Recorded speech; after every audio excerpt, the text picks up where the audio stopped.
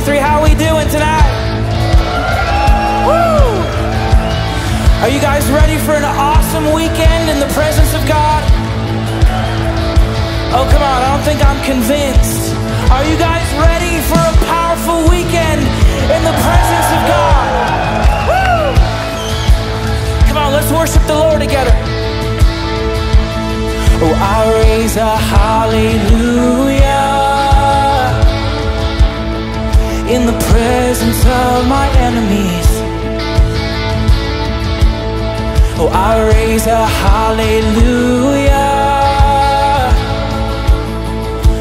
louder than the unbelief. Yeah. Oh, I raise a hallelujah. My weapon is a melody. Oh, I raise a hallelujah. And heaven comes to fight for me. Oh, I'm gonna sing in the middle of the storm. Louder and louder, you're gonna hear my praises roar. Up from the ashes, hope will arise. 'Cause death is defeated, the King is alive. Yes. Hallelujah. Oh, I raise a hallelujah with everything inside of me. Oh, I raise a hallelujah. And I will watch the darkness flee. Oh, I raise a hallelujah in the middle of the mystery. Oh, I raise a hallelujah. Fear you lost your hold on me. Oh, I'm gonna sing in the middle of the storm. Louder and louder, you're gonna hear my praises roar. Up from the ashes, hope will arise. 'Cause death is defeated, the King is alive. Come on, if you're alive, give the Lord a shout. Woo! We love you, Jesus. Oh, we love you, Jesus. We'll sing a little louder. Sing a little louder. We'll sing a little louder. Sing a little louder. We're gonna sing a little louder. Sing a little louder. Oh, we're gonna sing a little louder. Oh, we're gonna sing a little louder. We'll sing a little louder. Sing the presence of my enemy. We're gonna sing a little louder. Oh, louder than the unbelief. Sing a little louder. My weapon is a melody. We'll sing a little louder. Heaven comes to fight. Come on, let's sing it out. Sing a little louder. Oh, in the presence of my enemy. Sing a little louder. Louder than the unbelief. Sing a little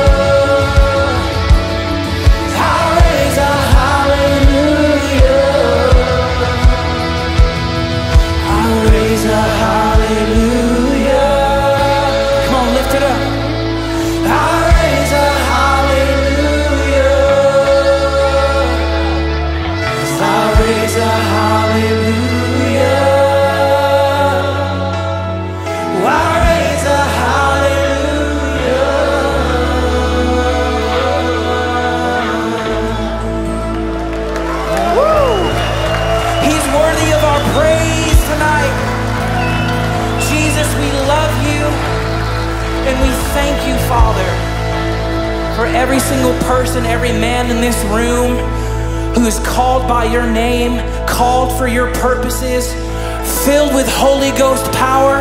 And if you're not, we can fix that tonight.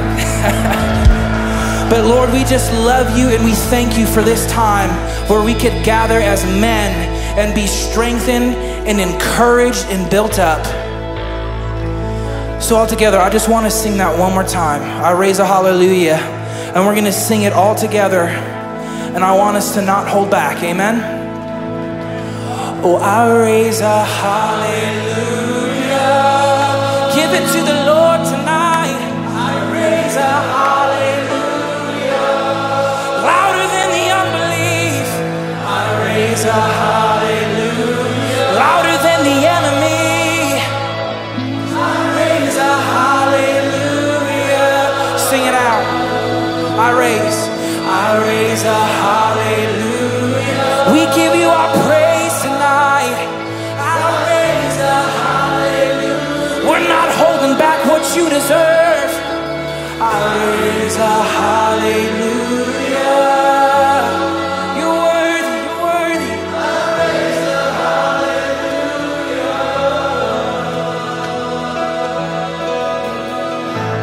Thank you, Lord. Thank you, Jesus. Thank you, Jesus.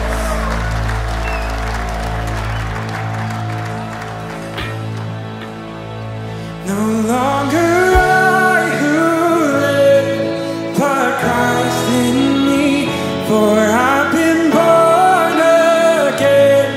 My heart is free. The hope of heaven before me, the grave behind. Hallelujah, you brought me back to life.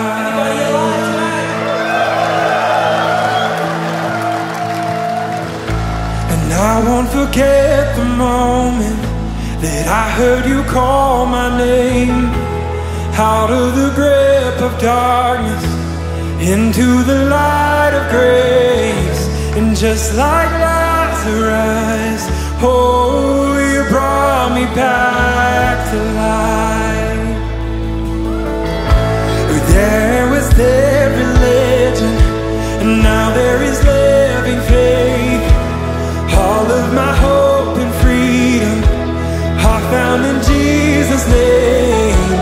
And just like Lazarus, oh, you brought me back to life. No longer I who live, but Christ in me. For I've been born again. My heart is free. The hope of heaven before me, the grave behind. Hallelujah, you brought me back to life. When something says I am guilty, I point to the price you paid. When something says I'm not worthy, I point to that empty grave. And just like Lazarus, oh, you brought me back to life. No longer I who live, but Christ in me. For I've been born again. My heart is free. The hope of heaven before me, the grave behind. Hallelujah, you brought me back to life.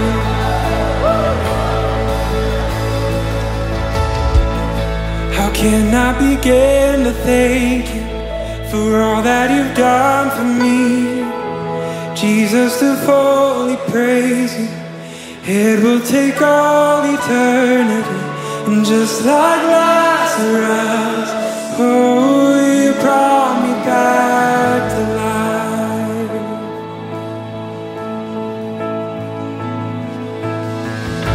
How can I begin to thank you for all that you've done for me? Jesus, to fully praise you, It will take all eternity. And just like Lazarus, oh, you brought me back to life. You brought me back to life. Oh, you brought me back to life. Oh, you brought me back to life. No longer I who live, but Christ in me. For I've been born again. My heart is free. The hope of heaven before me. The grave behind. Hallelujah. You brought me back. Oh, no longer I who live, but Christ in me. For I've been born again. My heart is free. The hope of heaven before me. The grave behind. Hallelujah. You brought me back to life. Oh, thank you, Jesus.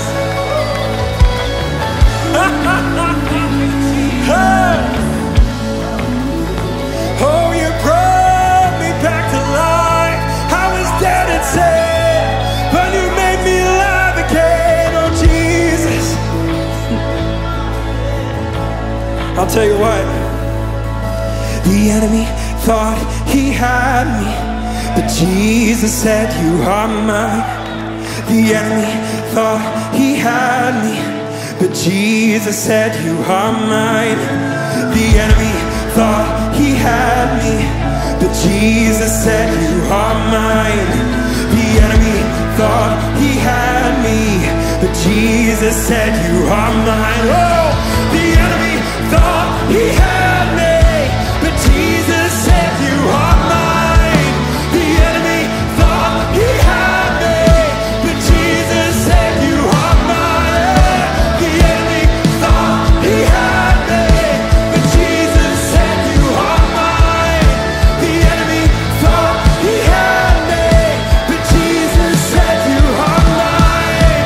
The enemy thought he had me, but Jesus said, you are mine.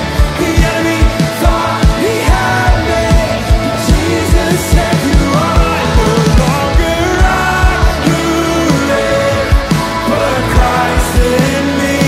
For I've been born again.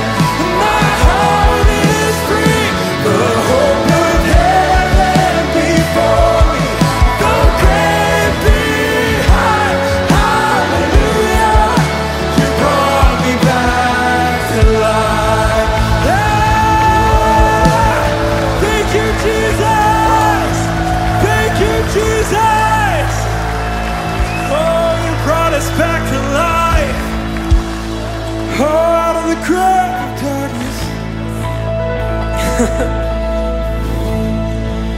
Oh, when shame thought it had a hold on me, you said, no, I've set you free. Oh, from all fears and anxieties, Jesus. You're so much greater. You're so much greater. Oh, I can rest in your presence. I can rest in your presence. 'Cause the enemy thought he had me, but Jesus said, you are mine. He said, you're his. The enemy thought he had me, but Jesus said, you are mine. The enemy thought he had me, but Jesus said, you are mine. The enemy thought he had me, but Jesus said, you are mine. The enemy thought he had me, but Jesus said, you are mine. The enemy thought he had me, but Jesus said, you are mine. Oh, the enemy thought he had me, but Jesus said, you are mine. The enemy thought he had me, but Jesus said, sing it again, sing it again. The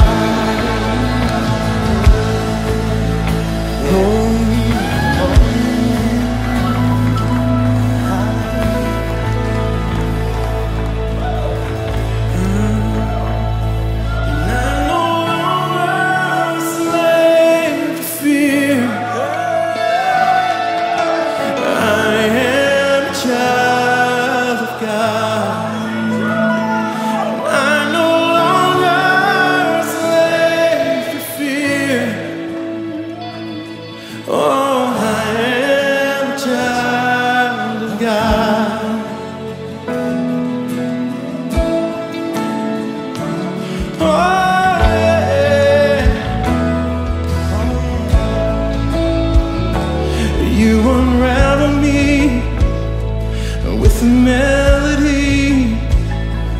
You surround me with a song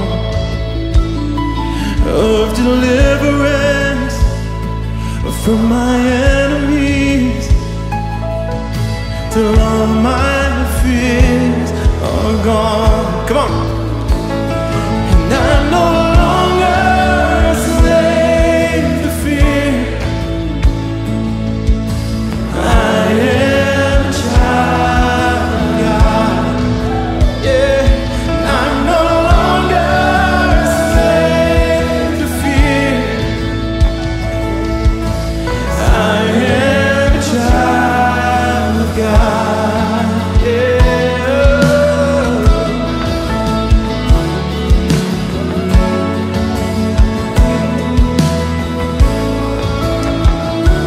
From my mother's womb, you have chosen me,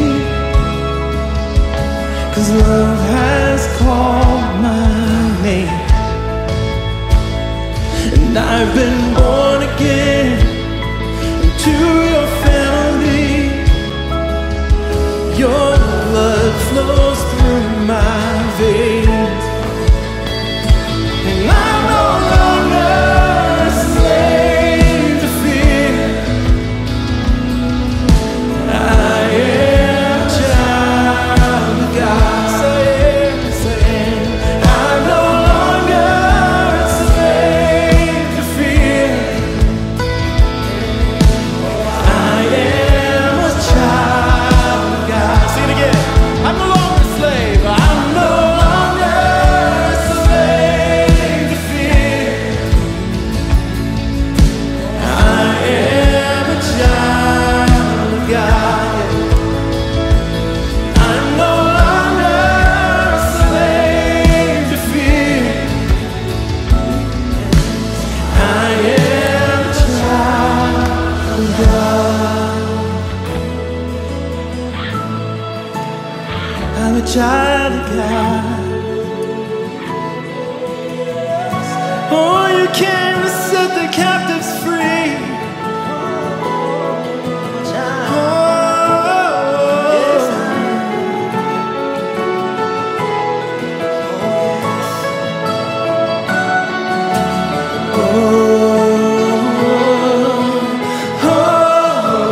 Name of Jesus sets us free.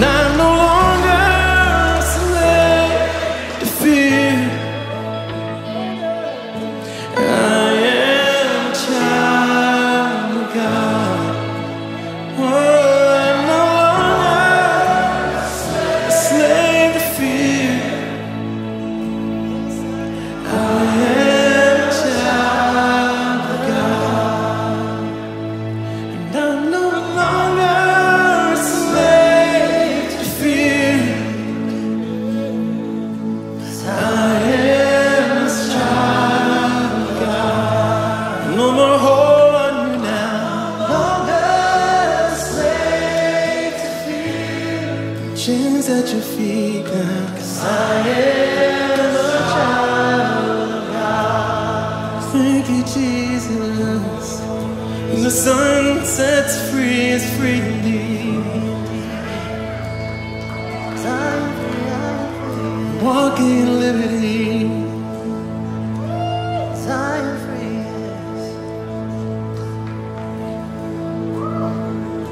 How great is our God? Sing with me, how great is our God? Oh, see how great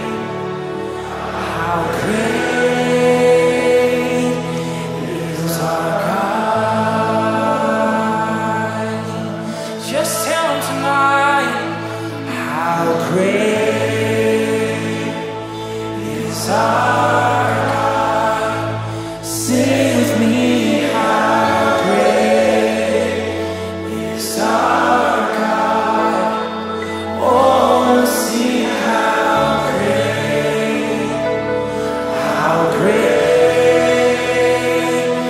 is our God?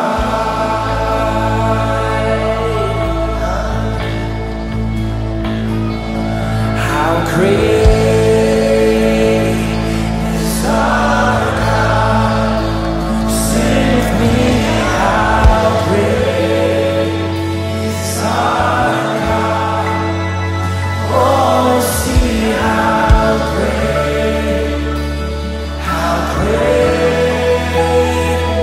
is our God.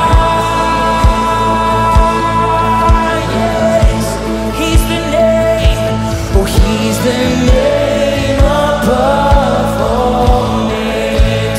Yes, he is worthy of all praise. And my heart will sing, how great is our God. He's the name above, the name above. Oh, he's the name above all names. And he is worthy of all praise. And my heart will sing, how great is our God.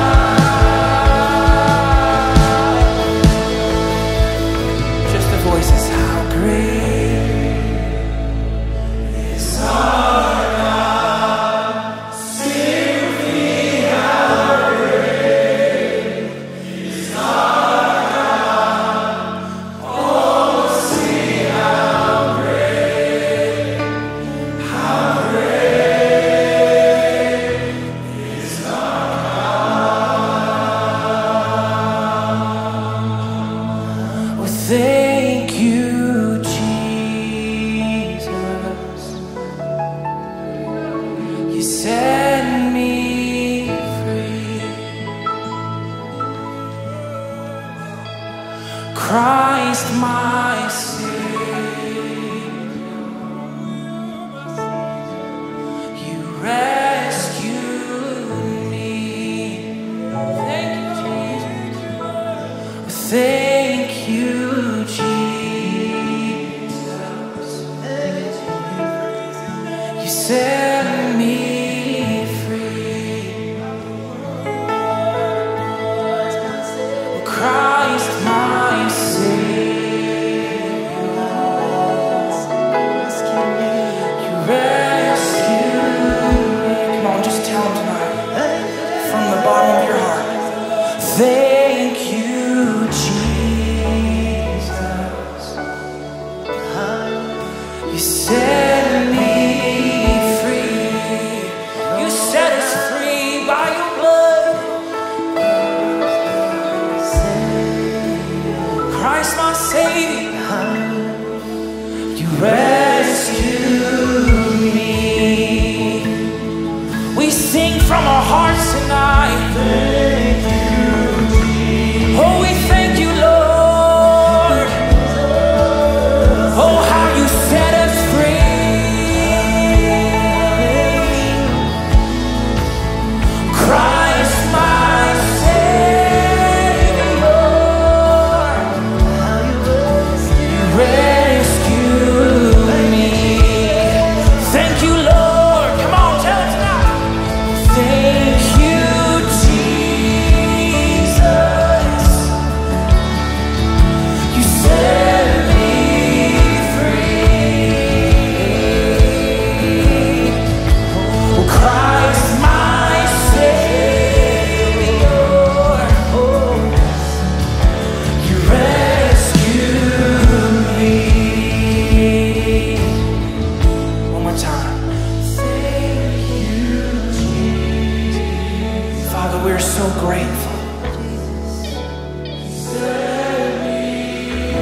thankful for the freedom that we found in you.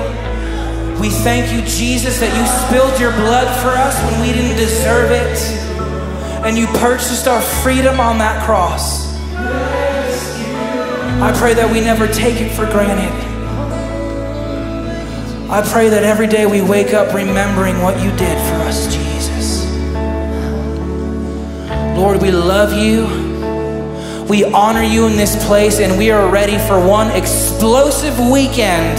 In Jesus' name, amen and amen. Can we give the Lord a shout in this place? Hallelujah! Hallelujah! He's worthy, he's worthy. Thank you, Lord. Woo!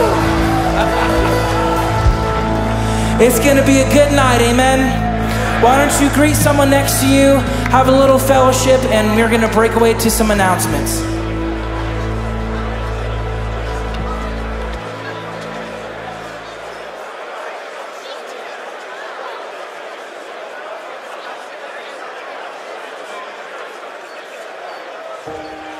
After being filled with the Holy Spirit in December of 2003, the Lord started speaking a specific verse of Scripture to me. It was Psalms 118, verse 17. That verse says, "I shall not die, but live and declare the glory of God." I would go about my day and that verse would come up in my spirit and I would speak it out. This happened almost daily for 5 months. I knew that He was telling me something bad was going to happen to me, but that I would live through it. Eventually, I decided to go visit an old friend that I used drugs with before I was saved. I was hoping to share the gospel with him, but as I was driving to his house, I felt a strong check in my spirit. God was warning me not to go, and I knew it. But unfortunately, I reasoned myself out of it, and I went anyway. That night, my friend came to my apartment and lured me outside. He had a crowbar in the sleeve of his trench coat, and when I turned my back, he knocked me out with it, and then dragged my body to a nearby field, laid me down in the grass, and he continued to beat me in the head with the crowbar. He left me there to die. 3 days later, I woke up in ICU. I had multiple skull fractures and brain damage. The doctors were expecting me to die, but when I woke up, the first words out of my mouth were, "I shall not die, but live and declare the works of the Lord." 12 days later, I walked out of that hospital totally healed, and my friend was later arrested and sentenced to 12 years in prison on an attempted murder charge. After this, God began confirming that it was time for me to attend Charis Bible College. So I moved to Colorado to start school in 2006. God taught me so much while I was at Charis. It was here that He really taught me to live by faith. I learned to trust Him, and that when He says to do something or to not do something, that He's not keeping something from me, but that He's actually looking out for my good. Now, as the media coordinator at Andrew Wommack Ministries, I have the privilege of taking the same truths that changed my life, and I get to share them with others all over the world. To God be the glory.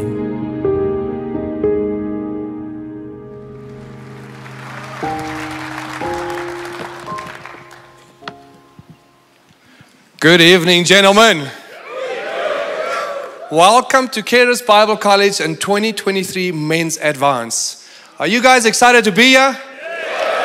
Man, I thought I was going to come here and I'm going to have to wake you guys up because you guys are asleep, but I can tell you guys are awake and ready for what God has for you guys. Man, come on. God is busy doing a new thing and He's going to be doing it this weekend, so open your ears, have an ear to listen, and have a heart to just receive, guys. That's all I'm telling you guys. It's going to be a good weekend. We've got a good lineup, so it's going to be awesome. Did you guys get your gift when you came in? Guys, you know, sometimes when we give things away, I don't know about you guys. No, I don't do this. I have to change that. Sometimes what we do is when we give things away is we actually keep the best for ourselves and we give the second best to others. Do you agree? You don't do that? Oh, good. Well, yeah, at Charis Bible College, we don't do that. We don't do that. And I'm being serious, guys. You know, we have leaders here and we have teachers here that actually have tons and tons of experience and wisdom under their belt. And guys, they always sow the best. They always sow what they know. Even our leaders, they sow into us all the time that work here, and it's really good. So, hey guys, I don't want to get ahead of myself. My name is 𝐓𝐡𝐻𝐿𝐴, and I'm going to be your MC for the next couple of days. I'm going to just communicate what is happening on campus, what you need to know, and where the good food is. So, in your booklet or in your package, you will get 10 reasons it is better to have the Holy Spirit by Andrew. And it's a new booklet that Andrew printed out, and it is awesome. The other book that you will find in there is God's Road to Financial Freedom. And this is by Billy Epperhart, our CEO of Charis Bible College and 𝐴WM. And this is an awesome book, guys. You need to get it. So please, guys, don't take this for granted, because this is really good. Okay? So get this if you did everybody get this? Come on, that's good. I'm glad to hear that everybody is not holding back. You know, sometimes you have your wife here with you and she says, can you just calm down? Can you calm down? I know we don't have that problem this weekend, so I don't want any pansies here. We have to shout out to a God that is awesome. Come on. Come on. I like to hear this.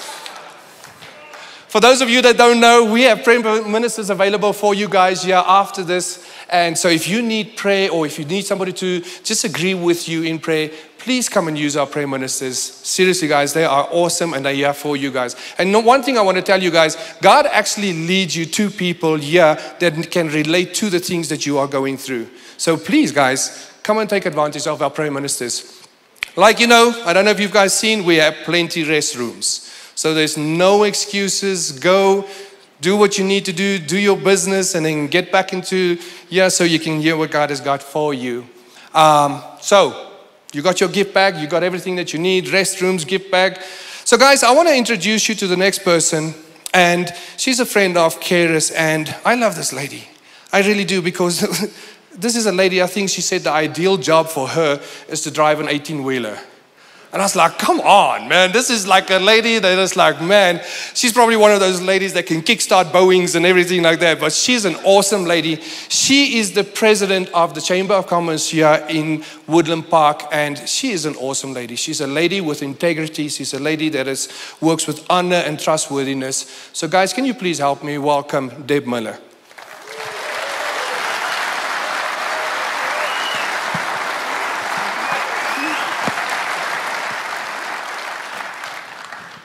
Wow.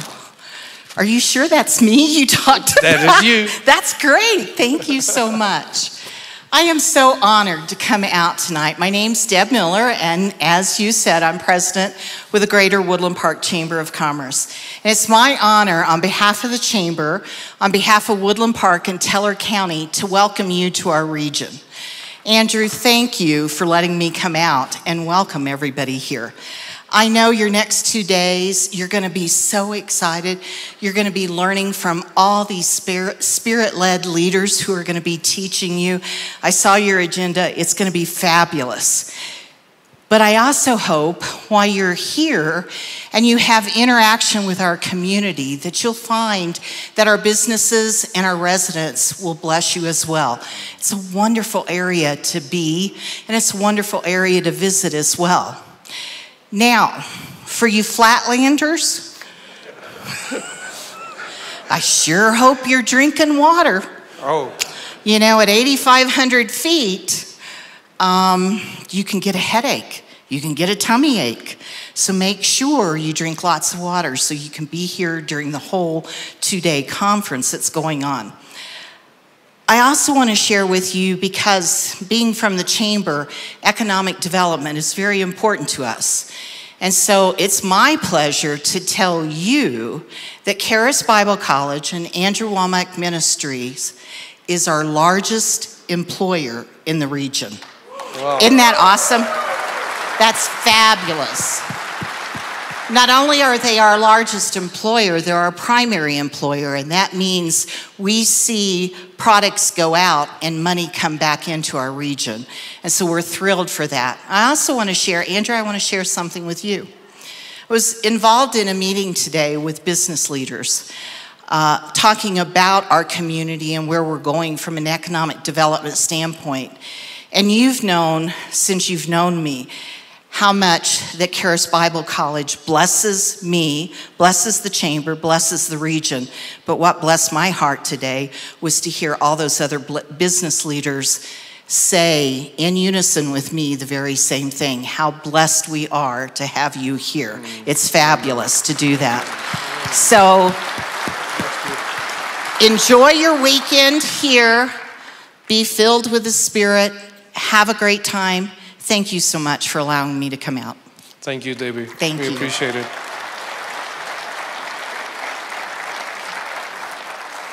Now, gentlemen, it's my honor and my privilege to introduce you to the next person to stage. She is our Director of Student Recruiting, Julianne Harris.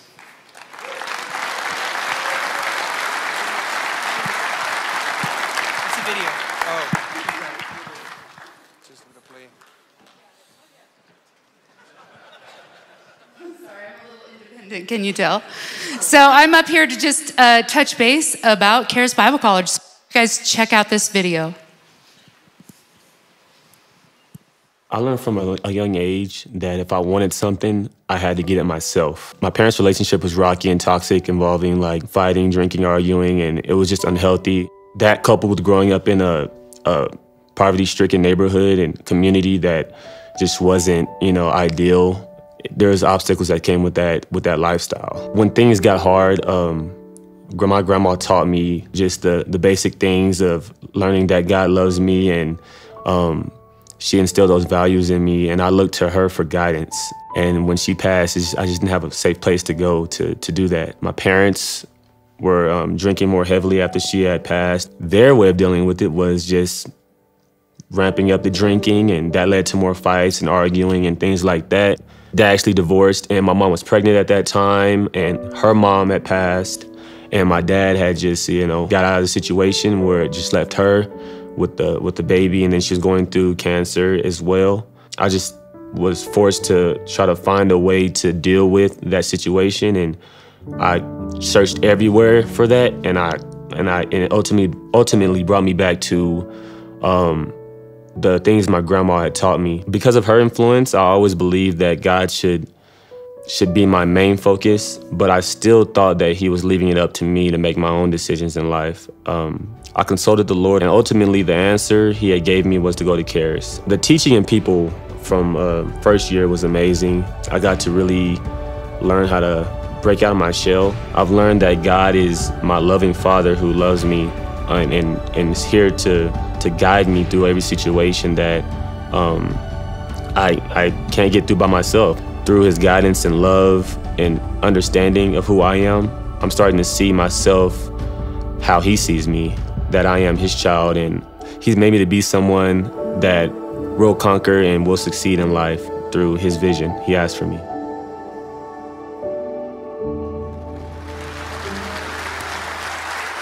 Amen. So, when I talk about Charis, ultimately I'm talking about the Word of God. And the Word of God is the only way for you to know your true identity. God is a father to the fatherless. And you can learn how to be, only through the Word of God can you learn how to be a child, a son, a good husband, a good man. Right? And so that's what Charis Bible College does. The only textbook it has is the Bible. And so if you might think that I'm a little bit crazy about Charis Bible College, I am, because my life was radically transformed. And yet one more testimony I want you to see of another testimony of a life change through Charis, through the Word of God.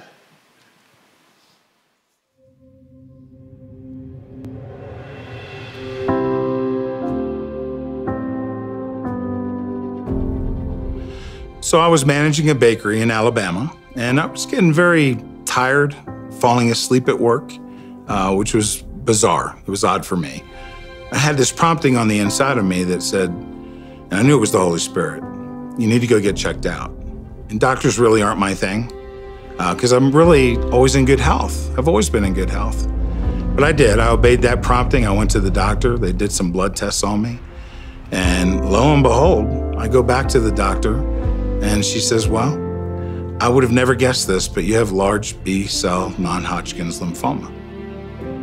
Cancer, blood cancer. And I was like, okay, great. Now I know that there's something going on. I took 6 months off of work and I committed myself to renewing my mind. For 2 or 3 hours a day, I would walk around my property boundary lines and I just pray in the Spirit, thanking Jesus for what he had done for me. Because it's the truth of the Word of God that God says that your faith is made effectual by the acknowledging of every good thing that Jesus had made me to be. 3 years later, I visited the doctor and he was confused. He said, well, what are you doing? I said, well, I'm trusting in Jesus.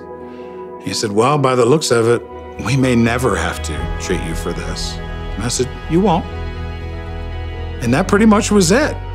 I knew, and what this greatest revelation anybody can have, going to Bible school, being in a church, is the love that God has for them, because everything that had been accomplished for my healing, my wholeness, was because of and motivated by God's love for me.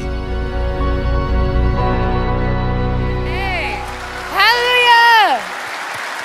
So that's the power of God's word, and that's a life transformed. And you know, I just want to call out to you, because for some of you guys, maybe a friend, a radical friend, a crazy friend, a cool friend brought you here. And maybe, you know, you have a next step to take. We all have a next step to take. God is only asking us to take the next step. But ultimately, it could be life or death for you, for someone in your family. And you know, that's the urgency that I feel in my heart with the position that I put in, is that we're not playing games. We have an enemy out to steal, kill, and destroy, and he's not playing games. And so the only way that we can succeed, truly succeed in life, is through the Word of God. And at Charis Bible College, you get the Word of God. So I just want to encourage you, what is your next step? Some of you guys are like, Charis, what? I'm so dizzy right now. I got no oxygen. That's okay. We'll pray for you. But I'm here to tell you, what is your next step? Maybe it's accepting Jesus as your Lord and Savior. Maybe it's, you know, committing to going to a church. What is your next step? And so I just want to encourage you, maybe that next step is applying for Charis Bible College. And if we were to sit and be quiet, I'm sure we could hear all the ladies at home cheering. Yeah, could you hear it? I could hear it. They're like, yes, because there is a void of manly men who are rooted and grounded in the Word of God. There's obviously not a void, but I'm telling you that most of you, and I've done these conferences before, and you guys will come to the booth and you'll ask some questions and you'll be like, yeah, I need to go talk to my wife about it. I'm here to tell you what your wife has to say about it. She's saying, honey, take the lead. Become the man of God that I know He's created you to be. And so don't be shy. You guys are going to be radically transformed this week through the teaching of the Word, because there's power in the Word. And so I would encourage you, on every break, our Charis booth is open. Determine what your next step is. All right? So Charis Bible College is amazing. We're signing up. You can apply. It's free. It's good for 2 years. And it's a great next step that God could be leading you to. So I'm planting that seed, and I believe it's going to be watered this week. So thank you for your time, and I'll bring Mark back up. Good. There we go. Guys, I tell you, Julianne's not lying. Charis has changed my life as well, and many of the students that are here. Can I see a hand for the students? Who's here? Come on, guys. Are you guys, are you not happy that you made a decision for joining Charis? Guys, a couple of years ago, I met Andrew, and I was listening to Andrew. I saw that Andrew was giving all his material on the website, and I went and I downloaded everything that I could. I downloaded it, put it on my radio, and I listened to this all the time. And then I remembered, I heard about the Holy Spirit. I went and found Andrew. It's like, hey, I want to receive this Holy Spirit that you're talking about. I don't know anything about it. And I had a radical change when I received the Holy Spirit that day. And you know what? It's like, that was teaching that I sat under from Andrew, and he changed my life, just giving me the Word and what God says. I found out how to be a father. I found out how to be a husband. I found out how to be, or what my identity was, and that was just listening to Andrew, and then I come and work here. Man, I tell you what, a leader above all leaders, you know, is like a man that loves the Lord with all his heart, you know, that leads and stands when no other man will stand. And I tell you, it is my honor and my privilege to introduce the CEO and founder of Andrew Wommack Ministries and Charis Bible College, Andrew Wommack.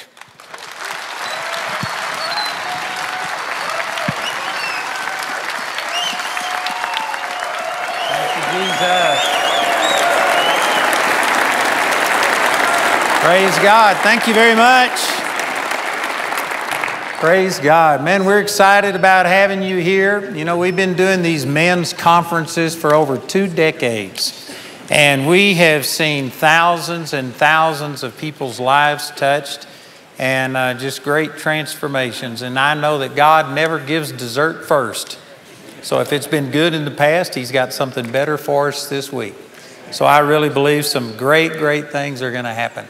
How many of you came from another state to come here? Could I see your hand? Wow. Did anybody come over 1,000 miles?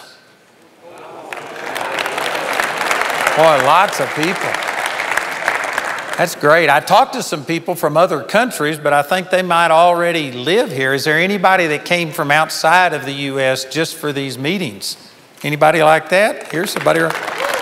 Praise the Lord. Well, welcome. We're excited. Like I said, we've been doing this a long time, and we've seen God just show up and change people's lives. But you know what? It's not all going to come from the pulpit up here. I've learned that it depends on how you prepare your heart. You know, I learned this a long time ago. I used to think that if I just ministered correctly, everybody would be set free. And then as I got to ministering, I would see some people that there would be a number of people that their life would be just transformed and the person in between them would fall asleep. And I thought, there's no way that my ministry can affect a couple of people and skip one and do another. It's not just from here. It depends on your heart. And so I want to encourage you in advance here that to open up your heart. And I know you've already made a huge step towards the Lord just to take the time, the effort to be here. But it's more than just about filling a seat. You got to really open up your heart and expect something from God. And I just want to encourage you on that. Father, right now, in the name of Jesus, we just open our heart to you. And Father, I know that there's people that came here that are desperate. There are people that are doing fine and they just want to come and worship you and learn whatever else they can. But Father, we know that there's some people that this could be life and death for them, and I'm just agreeing with them and all of our brothers here. We're praying for one another and believing that, Father, whatever the needs are, whatever they are, whether they're financial, physical, emotional, marriages, work-related, vision, whatever it is, we just say that, Father, you can meet every single need. We know that your power is present, and we pray that you would open up hearts, and we just open up ourselves to receive from you. Thank you, Heavenly Father, for all your goodness. We agree and receive it in the name of Jesus. I also want to welcome all of you that are watching online. I tell you, we've got a lot of people watching us. And for those of you that are online, we've got a couple of more videos that we want to show you. So if you would go ahead and play those right now, that would be great. But for those... All right, so this whole journey started in 2004 for me. I got married in 2000, and by 2004, I was divorced, which was a shock to me. I asked God, why did this happen to me? God just started to download in me and reveal to me all of the errors that I made from the time that I got married up to 2004 when I got divorced. And it humbled me. You know, it allowed me to recognize the error of my ways. God just restored me back to fellowship with Him. And being alone, you have a lot of time to just focus on your relationship with God. I can remember going to a gospel truth seminar in Orlando, Florida. And God just really spoke to me about how He wanted to do something in me and through me, but I would need to get remarried. Now, of course, that came as a shock to me, because that was something I was resisting. And, you know, because I had so much intimate relationship with Him at the time, I just decided that I'm going to put my trust in what God is saying to me. And I did that. So About 5 years later is when I met my current wife, Viorico. And it gave me a peace to know how God can restore a relationship, not only with him, but on the path that he wants you to be on, even though you've made so many mistakes. Because I came from a broken individual to a prosperous individual. Now my wife and I, we're doing what it is that God called us to do together as a family. He has us exactly where he wants us to be. And that is so inspiring for me. He just transformed everything and turned everything around for his good and his glory.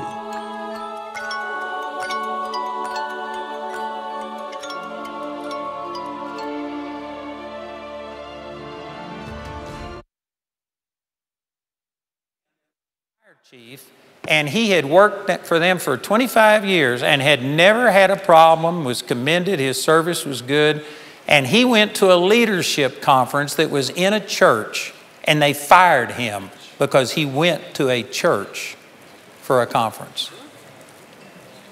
This sounds like something that's in Russia or someplace else, someplace that is an agnostic, atheistic country. I tell you, we're in a battle. And I think it's really timely that you all are here. And God's looking to raise up an army. And praise God, it needs to start.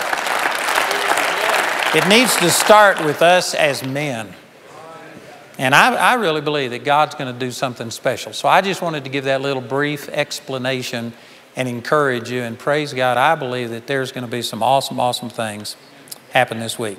I'd like to invite Colin Carr, if he would, to come up here. This is a board member with Andrew Wommack Ministries. Colin and his wife, April, they came to school when?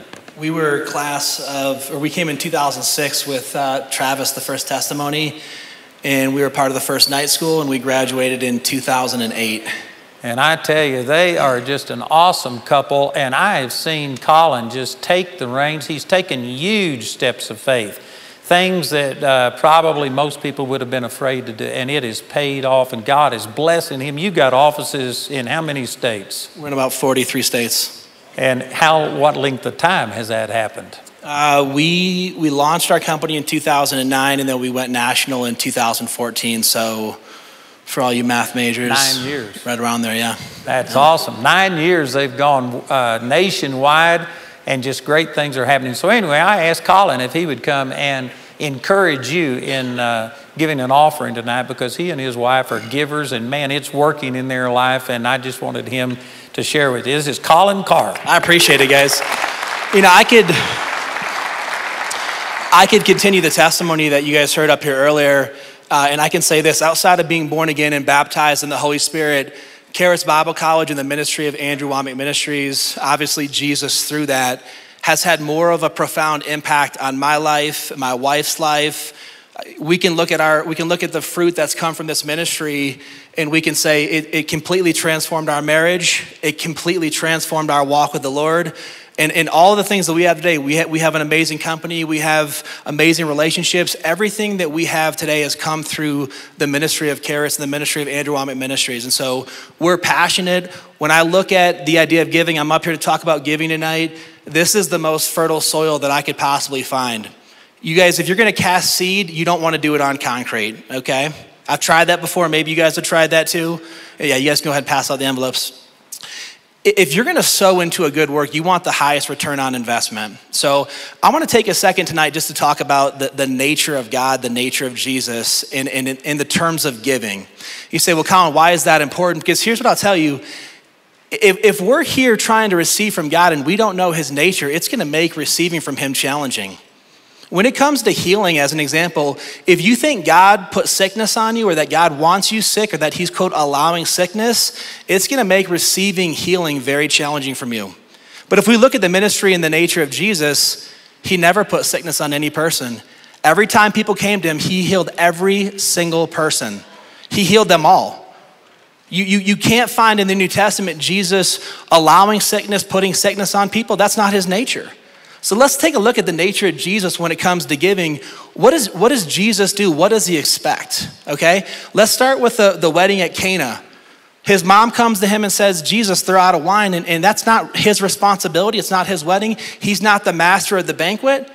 You fast forward and there's 6 water pots of stone. They're 20 to 30 gallons apiece. We know they're not all 20. They would have said they're all 20. They weren't all 30. They would have said they're all 30.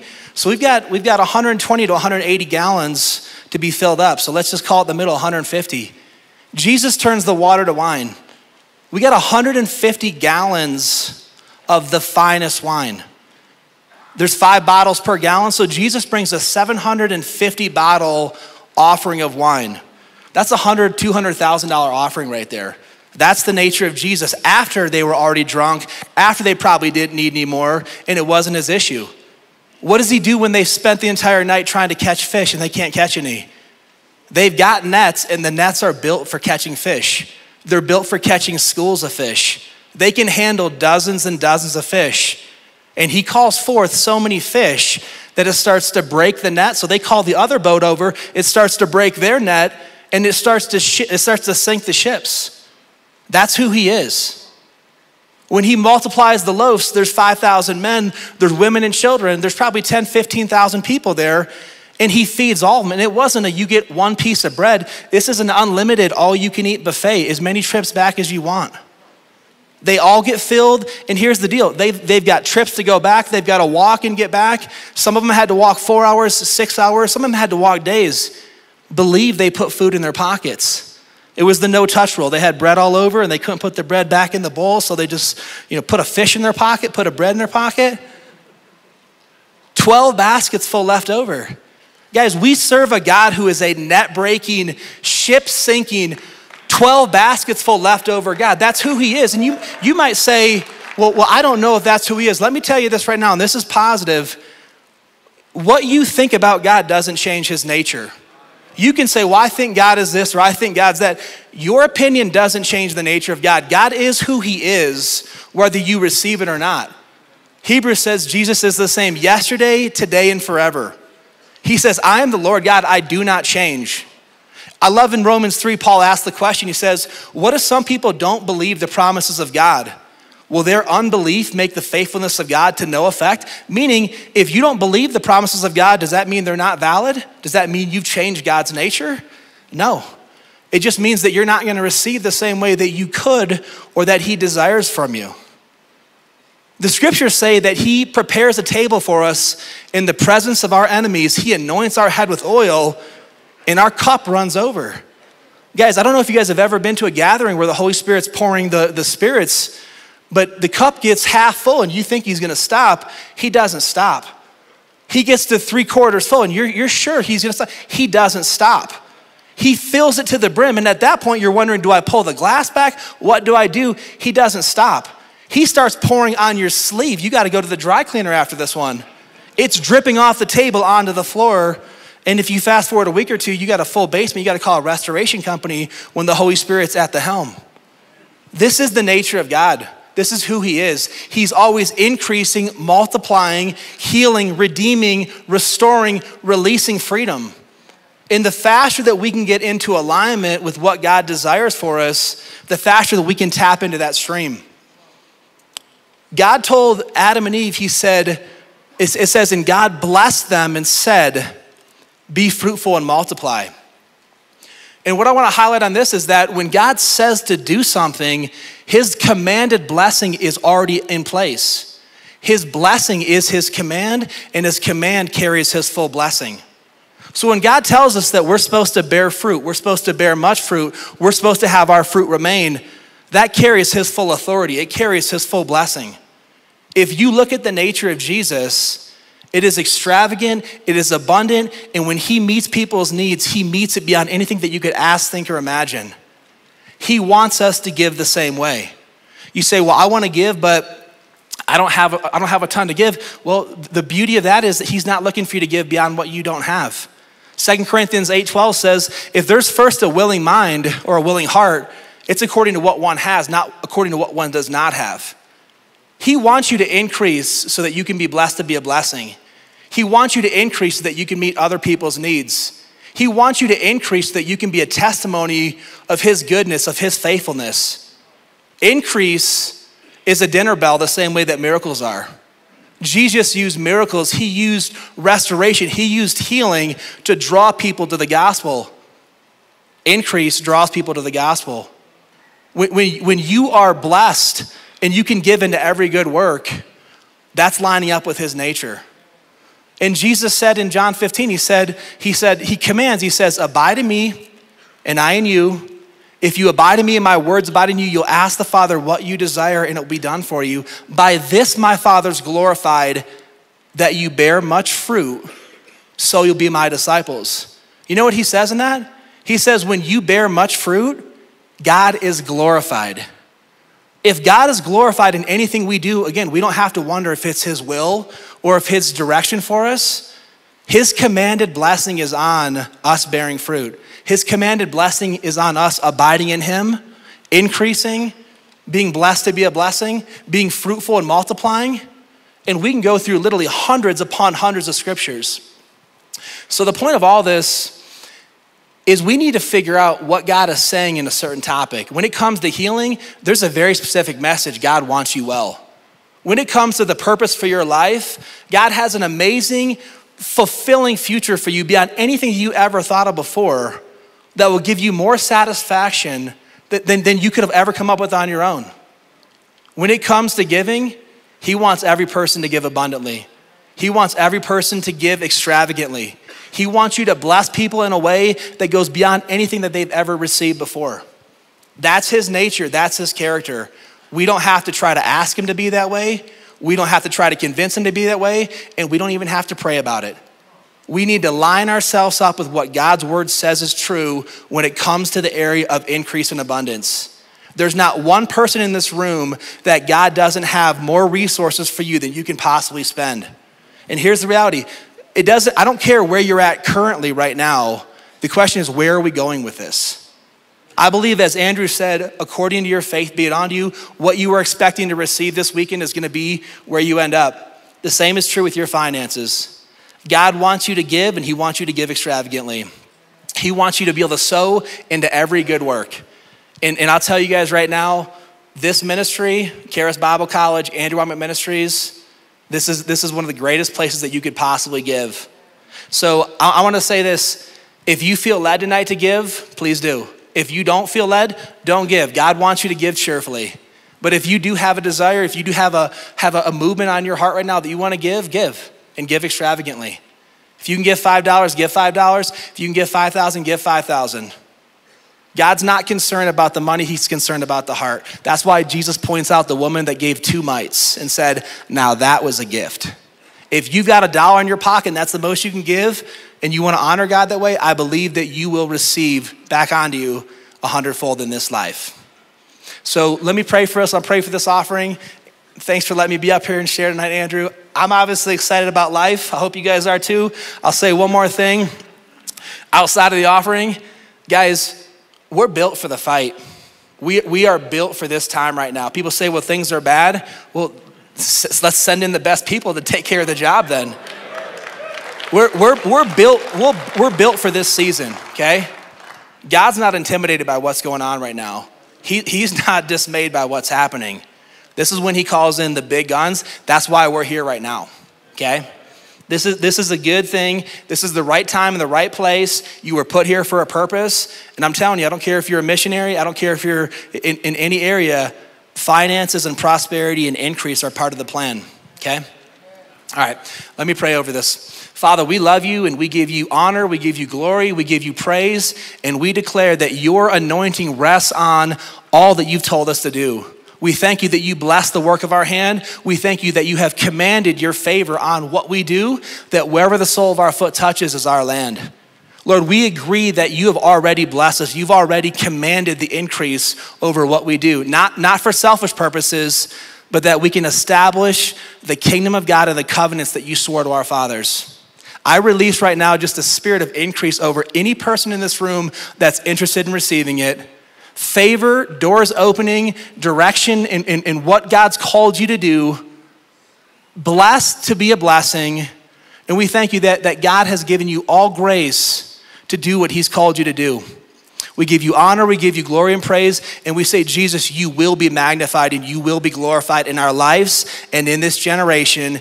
In Jesus' name, amen. Thanks, Colin. Appreciate it. You know, back when I was young and just getting really started in the Lord, I used to be so excited because I would believe for something and see it come to pass in my life. And that's great, and you have to do that. But you know, now my greatest joy is to see other people get hold of the truth and do things. And when I hear Colin talking and I know a lot of his story and stuff, it's just awesome. And we've got so many people here that their life has just been transformed. And that's what it's all about. As you get older, you get to thinking about the younger people. We got to raise up people.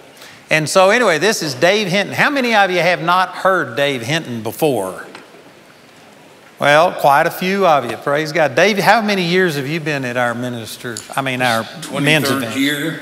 23rd. About my 30th time to minister up here with you. And I tell you, Dave, when he came with us, we were up going to different places, and he's been through a lot of things with us. We've been through a lot of things with him. Yeah. Heart attacks, strokes. Rocky Mountain spotted tick fever. Yeah, trying to cut off his leg. One time he came and had to cut the side of his boot out because his foot was swollen so bad, but he has never stopped. This man is just a great, great blessing. And he's going to be ministering to us a number of times during the conference. But this is my little brother, 6'7", Dave Hinton. 6'6". Oh, always gets bigger. Sorry. Amen. Anyway, praise the Lord. Praise God. Anybody got anything to shout about tonight? Amen. Thank you, Lord. Is anybody here know anything good about Jesus of Nazareth? Step right up and tell it so the people can hear. The call's going out in this same hour. Who will go forth in his word and power? Who shall this generation declare? Jesus is the Son of God. Amen. I don't know that song. And it just kind of popped up there. Been asking God all day what he wanted me to do tonight, and he said, don't worry about it. Come on, look over at your neighbor and say, don't worry about it. But I prepared my heart before the Lord, and I really believe that song choices are right for tonight. And how many of you know that Jesus is coming? It's not an old message. It's not wore out. And we're closer than we've ever been. And now we're even closer. Well, you didn't think it was going to be deep when you saw me come up here, right?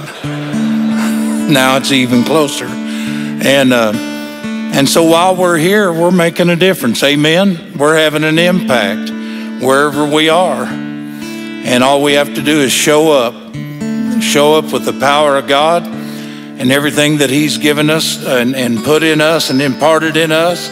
And so that's what this weekend's all about. This is, I think this is about my 26th or 27th men's advance, because used to be 2 a year, and I got to do both of them. But man, we just need to soak up everything that God has, as everybody tells their adventure and their story with Jesus Christ. Amen. He's the same yesterday, today, and forever. He changes not. Remember one time somebody said, well, tithing isn't in the New Testament. I said, yeah, it is. They said, where? I said, Malachi.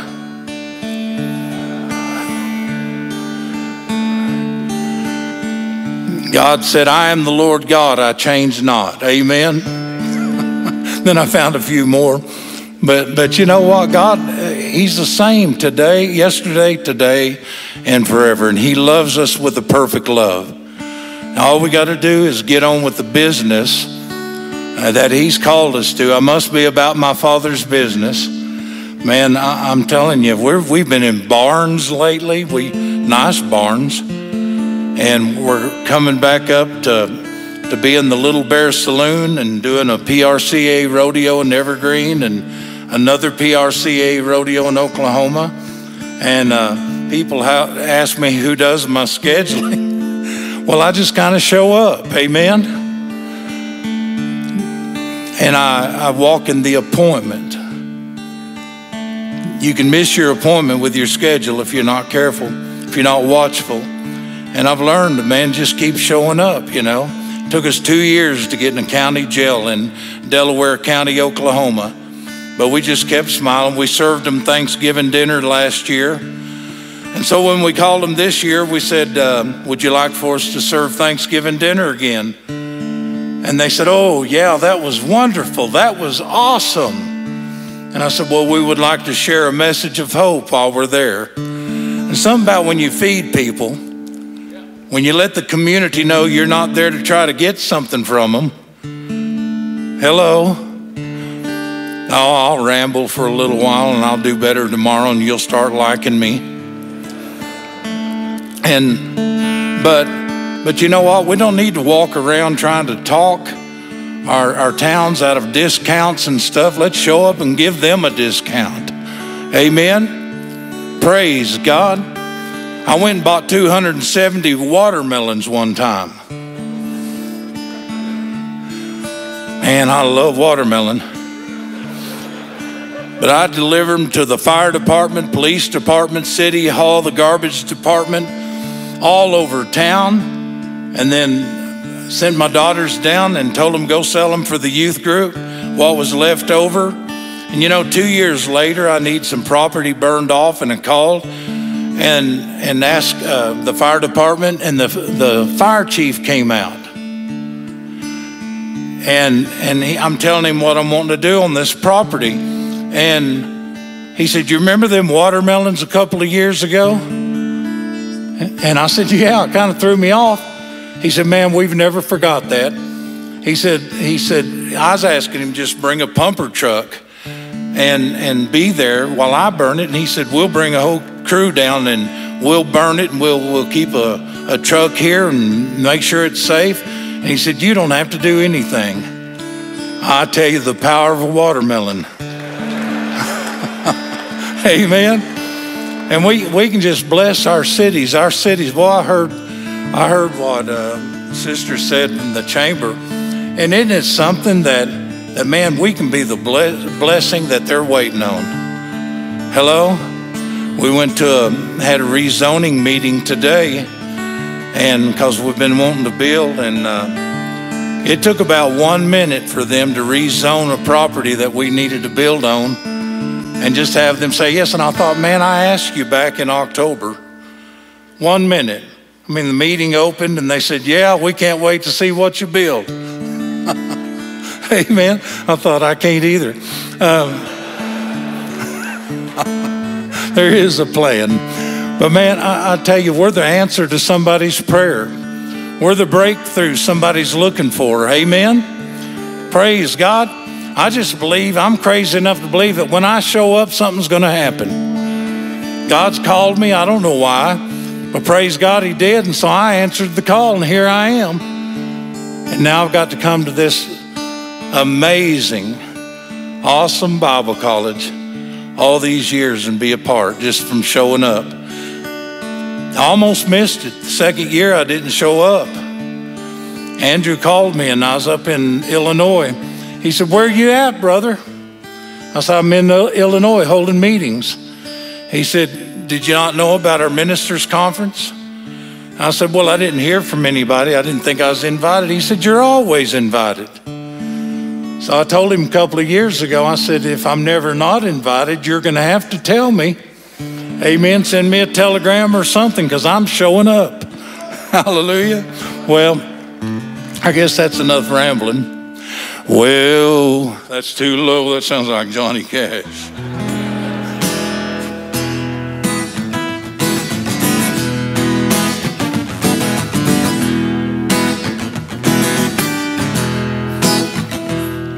All the strength of the mighty ocean, the depth of the deep dark sea, the height of old Mount Everest and the Rocky Mountain aspen trees, the rage of the Mississippi River, no power, principalities. You can gather every force in the universe, but nothing's gonna separate me. 'Cause I am persuaded nothing's gonna separate me from the love of God in Jesus Christ, who died to set me free. He was willing to shed his life's blood on a cross called Calvary. You can knock me down, you can slander my name, but nothing's gonna separate me. Nothing.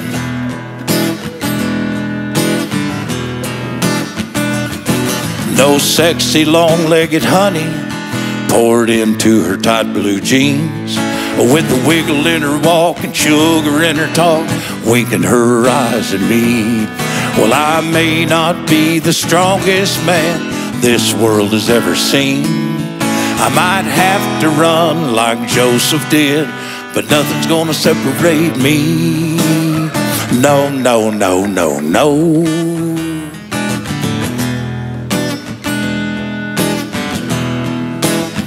Lock me in solitary confinement, throw away the key,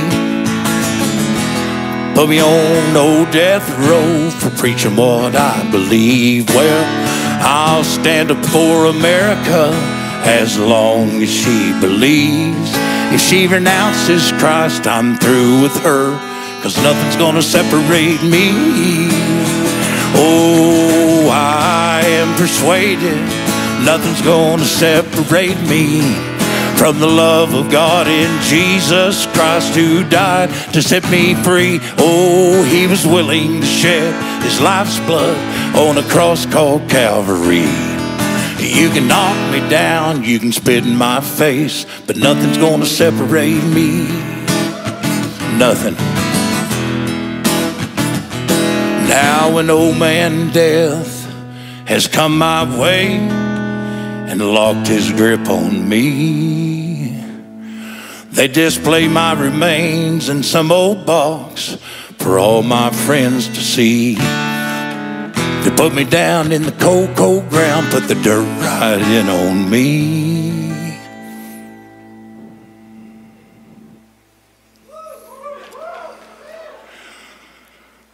For some people, that would be the end right there. But don't look so sad, it ain't that bad. Even death can't separate me. For I am persuaded nothing's gonna separate me from the love of God in Jesus Christ, who died to set me free. Oh, he was willing to shed his life's blood on a cross called Calvary. You can knock me down, you can slander my name, but nothing's gonna separate me. You can knock me down, you can spit in my face, but nothing's gonna separate me. No, no, no, no, no. That's rough.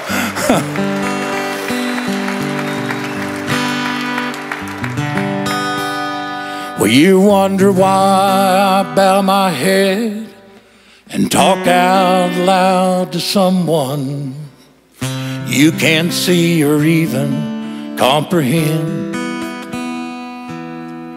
But I see his creation, and I've felt his arms around me and experienced the healing in his awesome mighty hands.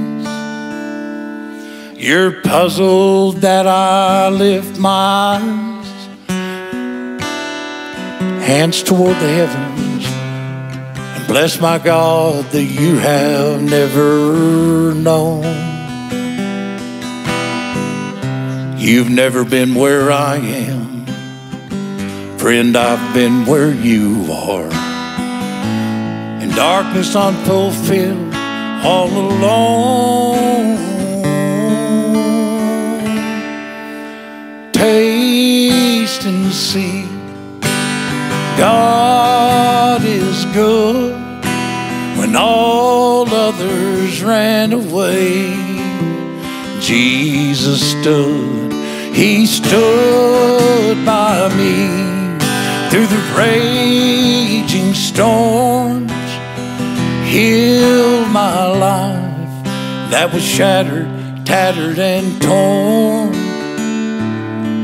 I don't expect for you to believe what I believe, but I hope you have the intelligence to at least taste and see. God is good when all others ran away.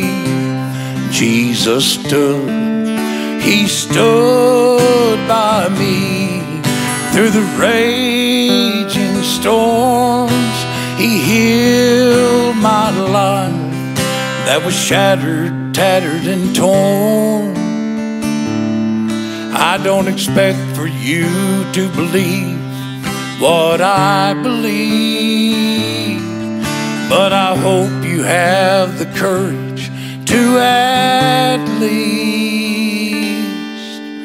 taste and see. Taste and see. Oh, I hope you taste and see. Just taste and see.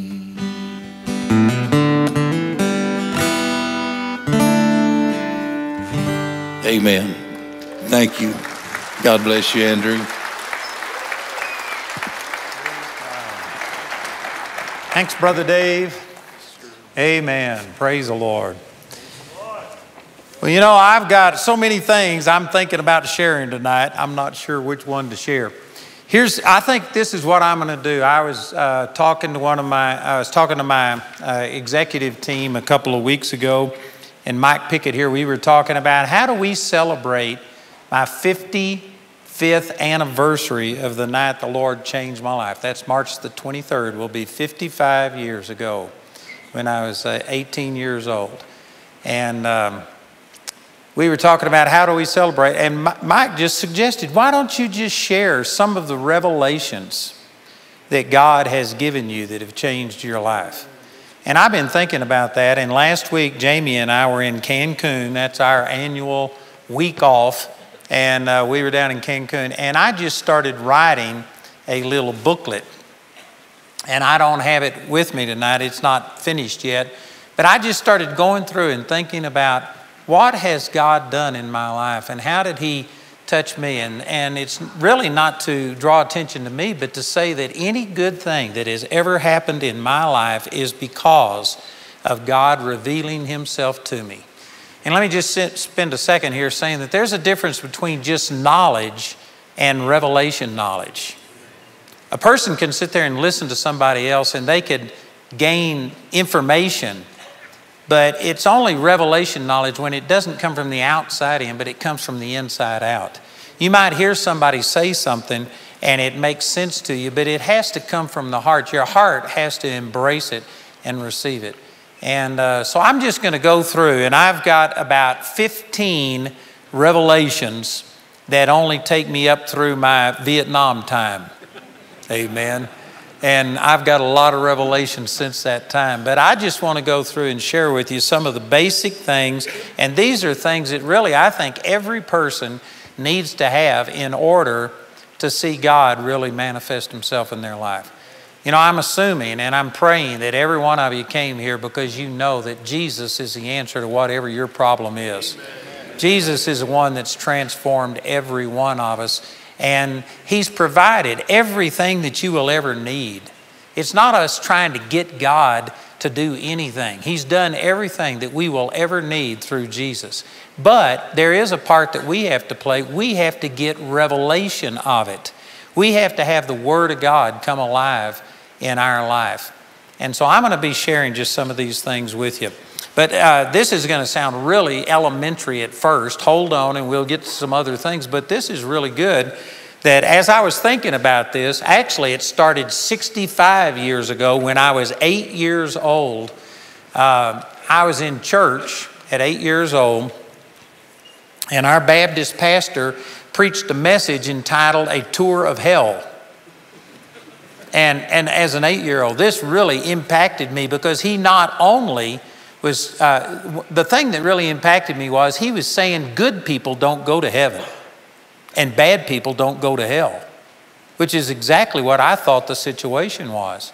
And he explained that it's only people who accept Jesus and receive the forgiveness through Jesus that go to heaven, and it's only people who reject Jesus that go to hell.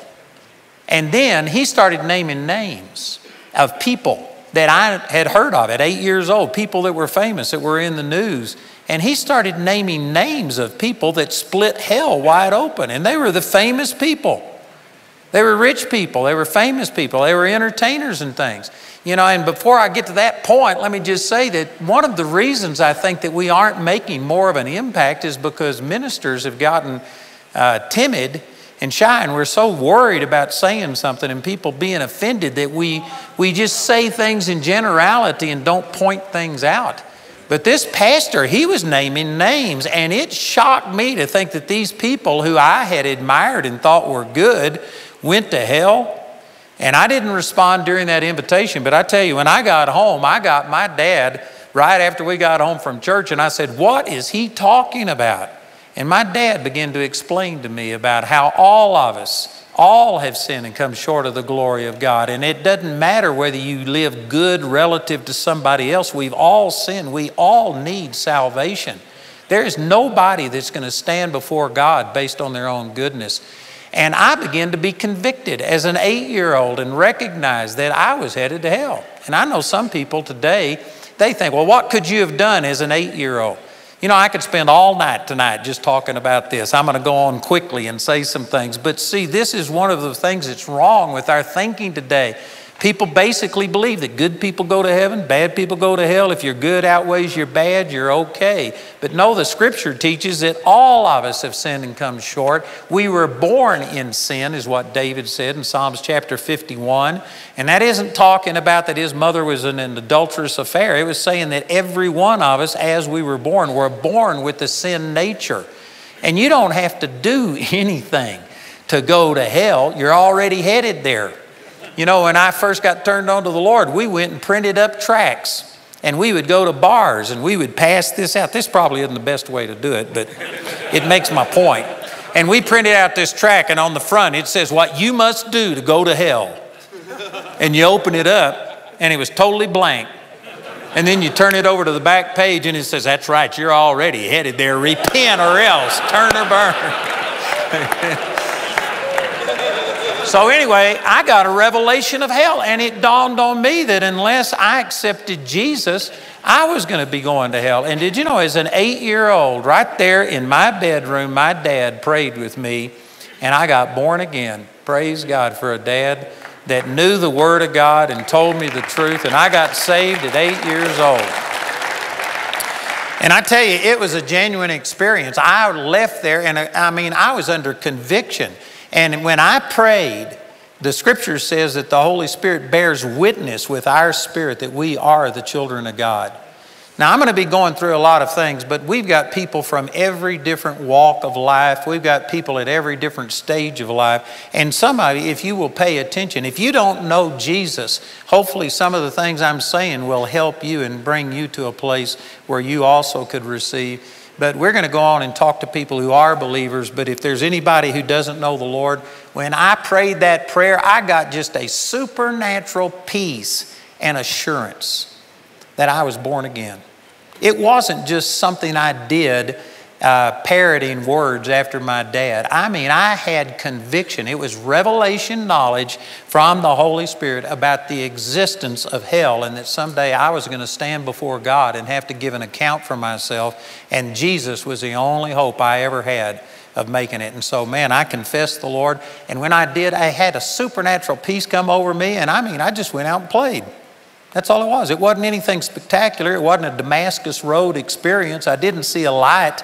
But I just had supernatural peace, and I knew that I was born again. And the very next day in school, that was on a Sunday, and the very next day when I went to school, my friend said, "What happened to you?" They could tell a difference in me, and I told them I got born again. I got saved. And my friends the next day made fun of me for being a Christian and laughed and talked about it. And you know, as an 8-year-old, I didn't care. I knew something had happened to me, and I passed from death unto life. So I got a revelation of hell that got my attention. Then I got a revelation that Jesus was the only salvation that the only way that you could ever get there, and that it came not by me being good, but by just accepting Jesus. So those are the first 2 revelations that I got. But then, you know, after that, I went to church. And when I went to church, I began to learn some wrong things. I don't think it was malicious on anybody's part, but what I learned was that God's love for me was conditional. And it depended on if I did everything right. And I began to start, I was genuinely changed. And I loved God with all of my heart, and I wanted to serve God. But what I started doing was trying to do all of these things, not out of love and response to God, but trying to get God to respond to me. Now, if you're already born again, baptized in the Holy Spirit, you may think that the things I'm talking about, you've already got those under your belt, and so you don't worry about it.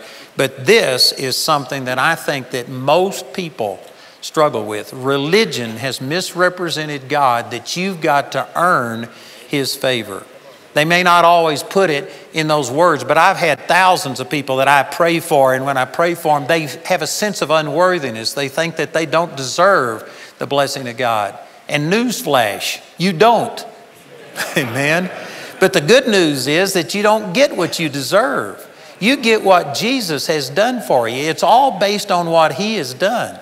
But see, I began to start being told that you have to do all of these things. And my life was genuinely changed. And from the age of 8 years old, when I accepted the Lord, I have been seeking God my entire life. I have never quit seeking God. Now, I did a lot of dumb things the way that all of us have done, but I was seeking God, and the things that I did were basically by mistake. I've never said a word of profanity in my life. I've never taken a drink of liquor. I never smoked a cigarette, never tasted coffee, which some of you think, coffee, man. You got a scripture to stand on for coffee. It says you can drink any deadly thing and it shall not harm you. Praise God. But I'm saying I just was seeking God with my whole heart, and it was good in a sense. It kept me from getting into some of the sin that has damaged and scarred so many people. But the worst sin of all is self-righteousness. Trusting in your own goodness. I honestly believe that being self-righteous is worse than being a homosexual, worse than being a murderer, adulterer, or anything else, because your faith is in yourself. There's a lot of people that have done terrible sins, adultery, all kinds of things, but they know it's wrong, and they recognize their need for God. But a self-righteous person gets to thinking that, God, you owe me something because look what I've done. And I fell into that, and I became a Pharisee of the Pharisees. And I didn't intend to do it, but I did. And I forced myself. I was an introvert. I was afraid to talk to a person. I couldn't look at a person that I didn't already know and have as a friend. I couldn't look at him and talk to him. But I forced myself to go out and make visits during the week. I'd make 10, 20 visits a week, knocking on doors and witnessing to people. And yet I was petrified, but I was more petrified of God not accepting me. And so I let my fear of God rejecting me overcome my fear of what people might say. And I was going through all of these motions, but I got to trusting in myself. And then on March the 23rd, 1968, I was in a prayer meeting on a Saturday night. This will give you an indication of how religious I had become, because every Saturday night, I and all of my friends and some of the leaders of the church would meet together, and we'd pray from 10 until 10:30 every Saturday night. That's what I did. And we were getting ready to pray. I won't go through the whole thing, but God showed up. How dare Him come and interrupt a prayer meeting? We just had our own little 30-minute prayer meeting, and then we were gone. But man, He messed the whole thing up and showed up, and the glory of God appeared. I don't know how to explain this to you. I don't understand it. But all of a sudden, I just saw the glory of God. I saw the holiness of God. It wasn't something I saw with my eyes. I didn't hear anything audibly, but I got a revelation of the awesomeness, the purity, the holiness of God. God was in that room. And normally my prayers would go 2 or 3 minutes and they were real superficial and it was over. But man, that night when I saw the glory of God, here's another revelation. And this is something that a lot of people don't have. That when I saw God's holiness, all of my self-righteousness in comparison to God's holiness was like a filthy rag. That's what it says in Isaiah chapter 64, verse 6. And I saw that, and for the first time in my life, I realized that there was nothing that I could ever do to approach unto God's holiness and become acceptable to Him based on my goodness. Now, I was already born again. But even though I was born again, I got saved by grace by putting faith in what Jesus did, but I had fallen into the deception that I was going to earn His favor, His answers to prayer and blessings in my life through the things that I did. And so I was doing all of these things thinking He was going to respond to me, and then I was somehow or another worthy of it. And I was feeling really good about myself because I was holier than anybody I knew. I'm not saying that in a proudful way at all. I'm just saying it's absolutely the truth. I didn't know anybody who was, not doing all of the things that you were supposed to do and who was going to, I never missed church. I went to church, I remember in high school having semester exams and stuff, and yet we had a revival at the church, and I wasn't going to sit there and miss a revival meeting, and so I skipped out and nearly flunked all of those exams. But man, I went to church every time the doors were open. I was there 5 or 6 times a week. That was my whole life. And I was just doing the best I could, and I felt really good and thinking that, God, you must move in my life now. But when I saw the glory of God compared to Him, boy, I recognized for the first time in my life that I didn't deserve a thing. And so instead of a 2 or 3 minute prayer, I wound up repenting, turning myself inside out, apologizing. I didn't even realize how bad self-righteousness was. I didn't know it. I honestly felt pretty good about myself. But when I saw the glory of God, man, I honestly was afraid that God was going to kill me. I know some of you think that's an exaggeration, but that's what I thought. I thought God was going to kill me when I saw how ungodly I was. And for some of you who maybe, you've done a lot more things than what I've done, and you're thinking, how could you feel that way if you've never done all of these things? I tell you, a person, let me say, I'm saying this in love, but any of you who think that you're pretty awesome, you have never seen the glory of God. Those of you that are really pleased with your performance and thinking that you are, God is really blessed and pleased to have someone like you. You don't really know God. I'm not saying that you aren't born again. I'm not saying that if you were to die, you wouldn't go to heaven, but you have not seen the glory of God. You look in Scripture, and any time somebody really saw the glory of God, like in Isaiah chapter 6, when Isaiah saw the Lord high and lifted up, and His train filled the temple, and the glory of God filled the temple, he fell on his face and he said, "Oh God, depart from me. I'm a man of unclean lips and dwell in the midst of people of unclean lips." You can just go right down the line. Daniel, he fell at his feet as if he was dead and had to have an angel supernaturally come and strengthen him. You can see Peter in the New Testament that after, Jesus was resurrected from the dead, man, he felt like he was naked and clothed himself, and he fell on his knees and apologized to Jesus for denying him, and on we could go. But I can tell you, brothers and sisters, brothers only, brothers, I can tell you, nobody here's got gender dysphoria, do they? But I can tell you that if you haven't ever come to the end of yourself, you've never really started experiencing God. And again, there's degrees of this. We're all in the process. If the Lord was to show us everything all at once, I don't think any of us could live with ourselves. When Adam and Eve sinned, they said we were naked. That's all that they knew. They didn't understand exactly what they'd done. If God had shown them all of the Hitlers and all of the Mussolinis and the people that have destroyed and murdered millions of people and the hurt and pain, if he was just to have shown Adam all of the problems that have happened in your life and my life, Adam couldn't have lived with himself. It would have destroyed him. He didn't understand the fullness of what had happened, but he realized that he wasn't right. He wasn't worthy to stand in the presence of God. And so I'm aware that none of us have the full revelation. If God showed us everything, we couldn't stand it. But I got a super revelation of my relative unworthiness, which some people think, well, that's not good. Our society today really promotes feeling good about yourself and having a positive self-image. Man, I hadn't got time to explain this. I'm going through things quickly.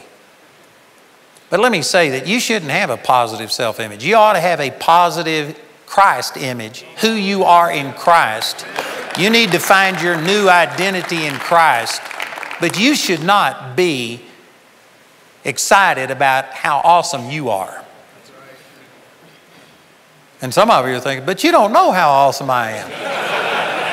Again, you hadn't seen the glory of God. When we stand before the Lord, I guarantee you, it's going to all be different. I haven't seen the fullness of God, but I have a glimpse of the glory of God. And once you see that, it just puts you in a different place. And let me share some scriptures with you here that relate to this. Out of 1 Peter chapter 5, the same thing is said in James chapter 4, but in 1 Peter chapter 5 and in verse 5, it says, "Likewise ye younger, submit yourselves unto the elder. Yea, all of you be subject one to another, and be clothed with humility. For God resists the proud and giveth grace to the humble." You know, when you talk about humility, most people don't understand this properly. We have a thought that humility is weakness. Meekness is weakness. That this is a person who's beat down and just hates themselves and stuff. Did you know actually a person who is timid and shy, like I was talking about, do you know what that is? It's pride. Again, most people think pride. No, pride is arrogance, thinking you're better than everybody else. Well, the simplest way, you can describe this in a lot of different ways, but if you take the word P-R-I-D-E, I is the center letter in the word pride, and pride in its simplest forms is just focused on yourself. And you can be focused on yourself thinking you're better than everybody else. That is pride. But did you know focused on yourself thinking you're worse than everybody else and that nothing ever works for me? That is pride. Matter of fact, I'm not going to take time to go into great explanation, but in Numbers chapter 12, it talks about Miriam and Aaron, Moses' brother and sister, that came out against him and criticized him because he was a Middle Eastern, type of complexion. And he married an Ethiopian woman, a black woman. It was an interracial marriage. And they came out and criticized him because of an interracial marriage. And God struck Miriam with leprosy because she had come out against the man of God. And it says there in Numbers chapter 12, verse 3, it says, "Now Moses was the meekest man, was very meek above all men which were upon the face of the earth." What a statement. There was millions of people on the earth. Moses led over 3 million Jews out of Egypt, and they were the minority, so there was more than 3 million in Egypt, and then there was all of the other people. There was tens of millions of people on the earth at that time, and Moses was the meekest man on the earth. And you know what makes that even worse or more amazing? Moses is the guy that wrote that. Moses said, "I am the meekest man on the face of the earth." Now see, that just blows most people's definition of humility, because if you're humble, you just feel terrible about yourself. I heard a story about a church that took a vote one time to find out who the most humble person in the whole place was. And so they took a vote and everybody agreed. It was this dear old brother so-and-so. He was the most humble person. So on Sunday morning, they had him get up in front of the whole group and they gave him a humble button that was this big, and it was red with white letters on it that said humble. And they pinned it to him. And because he accepted it, they took it away. If you were truly humble, you would never admit it. And that's what most people think that humility is just being beat down and feeling bad about yourself. But here's Moses saying, I'm the meekest man on the face of the earth. You know, I believe that you could redefine humility. It's not just arrogance, thinking you're better, and it's you can be debased in thinking that you're the worst person in here, but you know, that would be pride. You are focused on yourself. You are only thinking about yourself. And it doesn't matter if self is exalted or if self is debased. That's not true humility. Humility is just saying about yourself what God says, finding your identity in Him and not in your own accomplishments, not your own identity. Moses was told by God that he was the meekest man on the earth. He was inspired to write it. And if Moses had not written that, he wouldn't have been meek. He would have been proud. Did you know pride is just exalting your will? If you are self-willed, if you're what our society calls a self-made man, you're a proud person. A truly humble person is a person that will give all the glory to God. That doesn't mean that you sit there and deny the fact that God has done something good through you. You could have great talents. You could have been very productive. You may be a great businessman. You may be a great sports person. There's nothing wrong with acknowledging that you've done something good as long as you aren't taking credit. As long as you recognize it's God that gave you your abilities. It's God that does everything. A humble person doesn't deny that God has done something good through them. They just give all the glory to God. Moses was the meekest man on the face of the earth, and yet he was so strong in who he was in God that when Korah, Dathan, and Abiram came out against him in the 16th chapter of the book of Numbers and began to criticize him, they snubbed him, and I won't go into the whole story, but finally he just said, if these people die a natural death, then you'll know that God didn't send me to be a prophet. But if something brand new happens that has never happened before, if the earth opens up and swallows them alive into the pit, then you'll know that I'm a man of God. That's meekness. That's humility. He knew who he was, but his identity was in God, and he gave the credit to God. So anyway, what I'm saying is that when I got this revelation of God's glory and my relative unworthiness, it made me realize that I had been trusting in myself. I was thinking that I was good enough that God was going to move in my life. And in hindsight, I just praise God for the way that He started me in my relationship with Him, because He knocked the wind out of me. He gave me a revelation that without God, I am nothing. Jesus said that in John chapter 15, verse 5, without me, you can do nothing. Now, the good news is I'm never without Him, and so I can do all things through Christ, but it's all things through Christ. You'll have a lot of self-help people that'll sit there and say, you need to have a positive self-esteem. You need to recognize you can do everything. That's not true. You need to recognize that you can do nothing, but through Him you can do everything. Your confidence needs to be in the Lord. And man, I didn't have that. So when God showed me all of this, it just literally knocked the legs out from under me. It made me prostrate on my face in front of God. And it started me on a journey that, boy, I just praise God for that. Matter of fact, I won't tell you the names of people, but I was just reading about some of the movers and shakers in the body of Christ just yesterday. I was looking them up on Wikipedia, and I was reading about them, and they now are in lawsuits. Things are falling apart. Things aren't working. And as I read through, you know what it was? It was pride. God used them. I don't know how many of you saw the movie about Jesus Revolution. Any of you see that? A lot of you. And I didn't know anything about Lonnie Frisbee. I'd never heard of him. I'd heard of Chuck Smith and Greg Lowry. And I was a part of the Jesus movement. And Arthur Blessed, who was a big part of that, they didn't give him any credit in that, but man, he was a huge part of the Jesus movement. He's a personal friend of mine. So anyway, I was aware of some of that, but I hadn't heard about that Lonnie Frisbee. And man, I was so impressed. I started looking him up, and you know, even though God used him, and man, I think he was awesome the way he was portrayed in that movie. Did you know he had come out of a drug background and homosexual background, and he one time described himself as a nudist, vegetarian hippie. That's the way he described himself. And anyway, he got in problems with Chuck Smith, as it was described in that movie, and he got hurt, and then he got into helping Bill Johnson, and Bill Johnson again separated from him, and he got hurt, and anyway, he got lifted up with pride.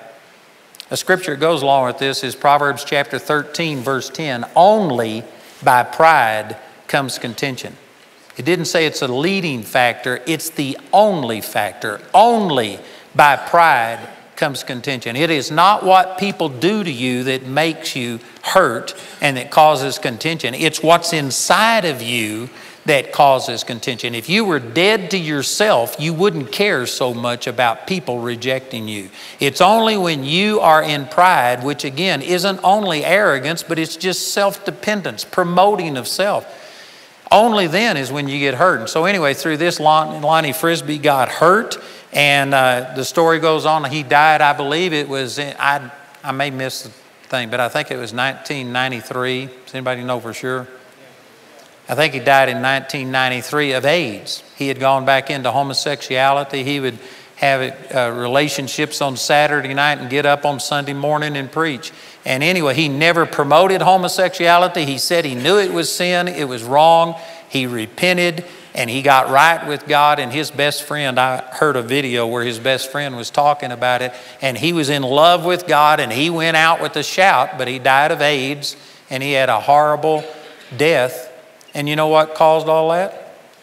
Multiple things, but it was pride. It was the fact that when he was rejected by people, he got hurt. And in hindsight, I look back and I just praise God that he pulled that pride rug out from under me from the very beginning, because that is Satan's biggest inroad into your life. There's a scripture in Jeremiah chapter 10, verse 23 that says, "O Lord, I know that the way of man is not in himself. It is not in man that walks to direct his own steps." Again, this is contrary to our thinking. Most of us, I'm a self-made man. I got to depend on myself. Nobody else is going to help me. I don't believe we should be looking to government. We shouldn't be looking to a handout, but we should be looking to God and recognize that without him, we're nothing. We shouldn't have self-confidence. We ought to have God confidence. We ought to be confident in who he is. Because I'm telling you, brothers, that I don't care how well you are. You could be, you know, one of these 10 talent persons that have all of this talent. And people who are so talented and so strong in themselves, in a way, I pity you. Because it's hard for you to trust in God. And I don't care how many talents you got, how strong you are, you will come to the end of yourself. You will crash and burn someday. When I first got into ministry, most people wouldn't come to my meetings or to my church, and so I had to go into jails and prisons and into nursing homes because they'd let anybody go in there. And I remember going into these nursing homes, and it was good for me because I remember this one woman in particular. She was a Methodist pastor's wife, and she was 80-something years old and real frail, and yet this woman always had her hair fixed. She was always wearing fancy clothes. You could tell that at one time she was the socialite of the thing. She was very well off and stuff, and yet she would sit there and just cry all day long. And I would go in and visit with her every single week, and she would tell me about what it used to be like and how people used to think she was somebody special. And yet now her family wouldn't even come see her. I was the only person that would go visit her, and she was just miserable. And it was so good for me to see a person that in their prime had everything going for them. They were hitting on all cylinders, but if nothing else, old age is going to catch up with you. And someday you'll recognize that you are not able to make it on your own. Would to God that all of us could get that revelation while we still have enough strength in us to be able to change things and begin to depend upon God. And I know I'm speaking to guys, and guys are just, famous for being the man and macho, and you're going to do things. But man, you need to come to the end of yourself before you really start experiencing the fullness of God. And so that's what happened to me in 1968. And let me just add a little footnote to this. You don't ever arrive and just make a decision one time and that's it. But that's when it began. And God has every day, you know, the scripture says in Romans chapter 12, verse 1, I beseech you therefore, brethren, by the mercies of God, that you present your body a living sacrifice. That means it's not a one-time deal. You just have to make that decision over and over. I started this process March the 23rd, 1968. But every day of my life, I have to choose to continue to walk in that and to glorify God and put Him in His proper place and put me in my proper place. So it's not something, you know, I haven't arrived, but praise God, I left. I got started. So this is saying that you have to humble yourself under the mighty hand of God. And the reason you do that is because God resists the proud and gives grace to the humble. Again, pride isn't just arrogant, thinking you're better than everybody else, but pride could be dependence upon yourself. Matter of fact, if you continue to read, I'm trying to cram a lot into this, but in verse 9 it says, humble yourselves therefore under the mighty hand of God, that He may exalt you in due time. And then in verse 7, casting all your care upon Him because He cares for you. These are not disconnected verses. One of the ways you can tell if you're humble, man, brace yourself for this. You know how you can tell if you're humble? If you're humble, you have cast your care over on the Lord. If you are burdened, if you're worried about how am I going to make this work? How is this business going to work out? How can I fix this? Again, so many of us men, we're fix-it guys. We always want to fix something, and we really depend that we can just fix anything. And boy, when you run up against some things that are beyond your control, you can stay up all night worrying about it and wondering, how am I going to make this work? You can tell where you are in your relationship with God by have you cast your care over on the Lord, or are you burdened by it? Are you worried? Are you frustrated? Are you burned out? If there's anybody here that just feels like, man, you're running on empty, it's because you have been running your life. When you plug into God, when you humble yourself and make Him the strength of your life, there is no limit to His strength. You don't wear out. He gives you supernatural ability to deal with things. So He's saying that God resists you when you're in pride. Now, this isn't Him resisting you in the sense that He doesn't love you or that He's against you, but God is not going to pour out His blessings upon you unless you humble yourself and give Him the credit and trust Him and let Him work through you. Because for a number of things. One of the things is He loves you.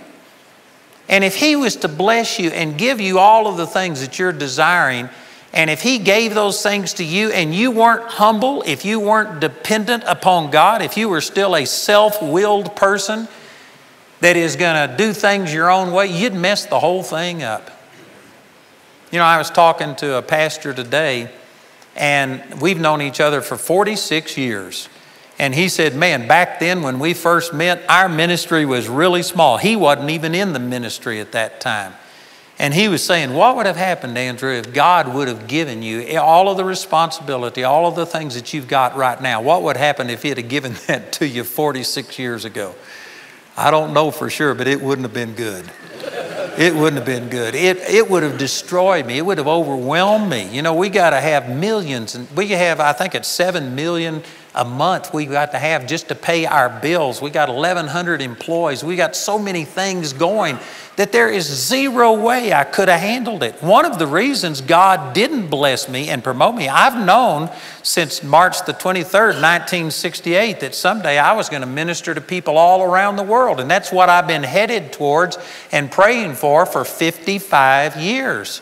But if God would have answered those prayers back then, it would have literally destroyed me. I couldn't have handled it. So one of the reasons that God didn't answer those prayers and that God didn't open up doors and give me some of the opportunities that I've got today is because He loved me and He knew I couldn't handle it. He knew it would have destroyed me. And I'm saying, brothers, it's the same thing for you. There's many of you that know that there's more than what you've experienced. You have a desire, and you may be praying for God to increase your business, to increase your influence, to whatever it is. And yet I can guarantee you God's going to give it to you as you can handle it. I think it's Deuteronomy chapter 7, verse 22, if I'm not mistaken, that the Lord was talking to, through Moses, talking to the children of Israel. And he said, you won't possess the land all at once.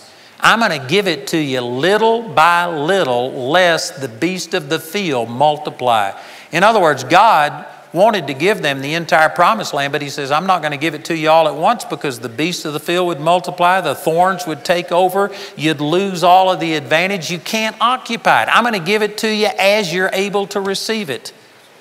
When I first got started, again, I knew that God wanted me to reach people all over the world.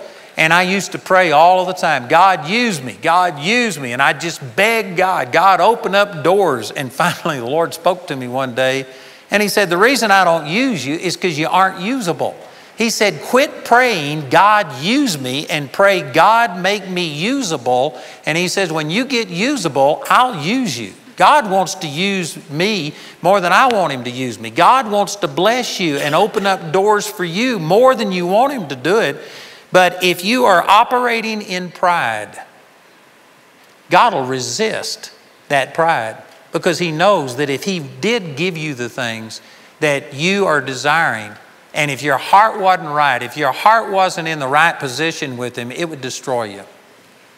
Over in 1 Timothy chapter 6, it says, the love of money is the root of all evil. Not money, but it's the love of money. It says in Proverbs, he that hastens to be rich has an evil eye. There's nothing wrong with riches, but if your lust is for riches, there's something wrong. And it goes on to say in 1 Corinthians 6, I believe, verse 11, that those who desire to be rich pierce themselves through with many sorrows and hurtful lust, which drown man in perdition and destruction.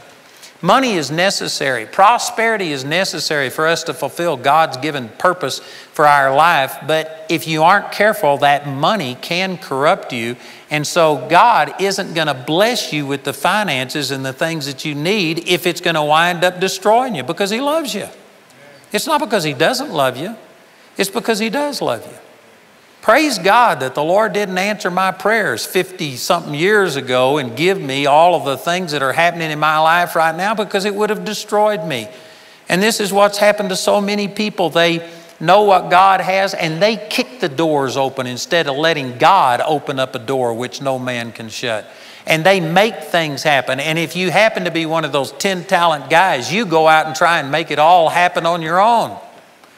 You know, one of the blessings, and I'm not trying to criticize myself, but I am not a 10-talent guy. I'm just pretty simple. Amen. And one of the blessings of being like I am is that unless God promotes me, I'm not going to get promoted. I don't have a great charisma. I don't speak properly. You know, I was going through the transcripts. When I do a television program, they will send me what I did last time and they'll send me the transcript because we have to have closed captioning, and I'll read through the transcripts to see where I was so that I won't, you know, that I'll be able to teach consistent with the last time I taught. And when I read those transcripts, it's terrible. The way I talk is terrible. It's not even intelligent. That's the reason we've got all kinds of writers that once I write something, my proof guys go through and fix everything. I'm not a great speaker. But God's not looking for a silver vessel. He's looking for a surrendered vessel. God could do something more. He can do greater things through somebody who will yield to him and let him live through them than he will go through people that have all these great talents. Our churches today are full of people that have been educated and they're polished and they've got all of the right clothes on and they've got the right background and all of this stuff, but man, they're straight as a gun barrel and twice as empty. God's looking for somebody who he can take and anoint. You know, Jonathan Edwards is one of the preachers that preached the first Great Awakening in the United States. And Jonathan Edwards, I've read some of his writings and I've read some things about him. And Jonathan Edwards was nearly blind. He wore these real thick glasses and he was afraid to be a public speaker. And so he would write out his messages word for word. And because he was so blind, he would have to hold the paper in front of him like this. And so he would stand here and read like this, and just every once in a while he'd point. And that was it. He would stand in front of people like this and every once in a while point. But the power of God was so strong on him that they said when he preached his message, sinners in the hands of an angry God, that people would literally grab hold of the pews in front of them until their knuckles turned white. They would see themselves falling into hell. And I mean, it caused an awakening across the colonies. And God used him, not because he was the greatest person, not because he's the greatest speaker. Again, we've put too much emphasis on all of this other stuff, which if you've got all that stuff and if you are submitted to God and give it totally to God, well, then that's great. God's not against people that have talents and abilities, but he's against you taking credit. He is not going to promote you if you are taking all of this credit and taking it unto yourself, because it would wind up destroying you and it would wind up destroying the people that would be affected when you fall. I'm telling you, God resists the proud and gives grace to the humble. And then it says, humble yourselves. God doesn't humble you. You can't pray and say, oh God, humble me. That's humiliation when it's done to you. If you humble yourself, you have to do it yourself. It's a choice that you have to make. You have to come to the end of yourself. And you have to say, God, you know, compared to some people, I might have done something good, but compared to you, compared to what you intended me to be, man, I've fallen so far short. I need mercy. I don't need justice. I used to develop pictures for a photography studio.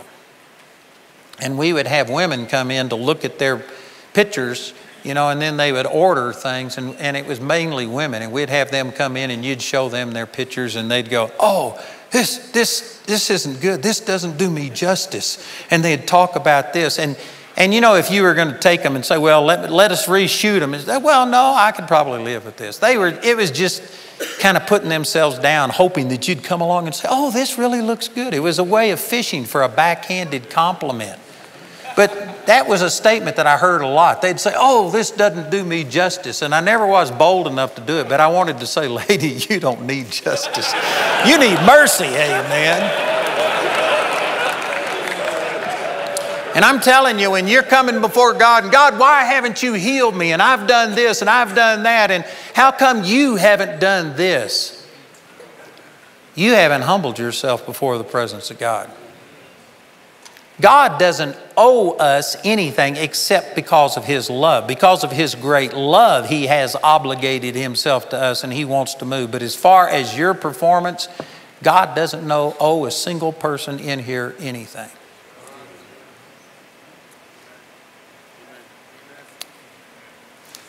This is really meant to encourage you. Some of you may not feel this is encouraging, but I'm telling you, if you are independent of God.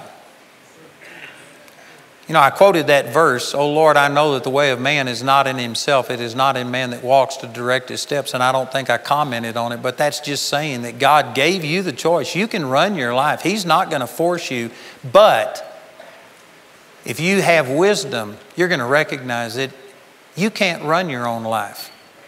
You have the right to do it. God will let you do it. And that's the reason many of us crash and burn. And every problem that we got really comes down to the fact that we did it our way.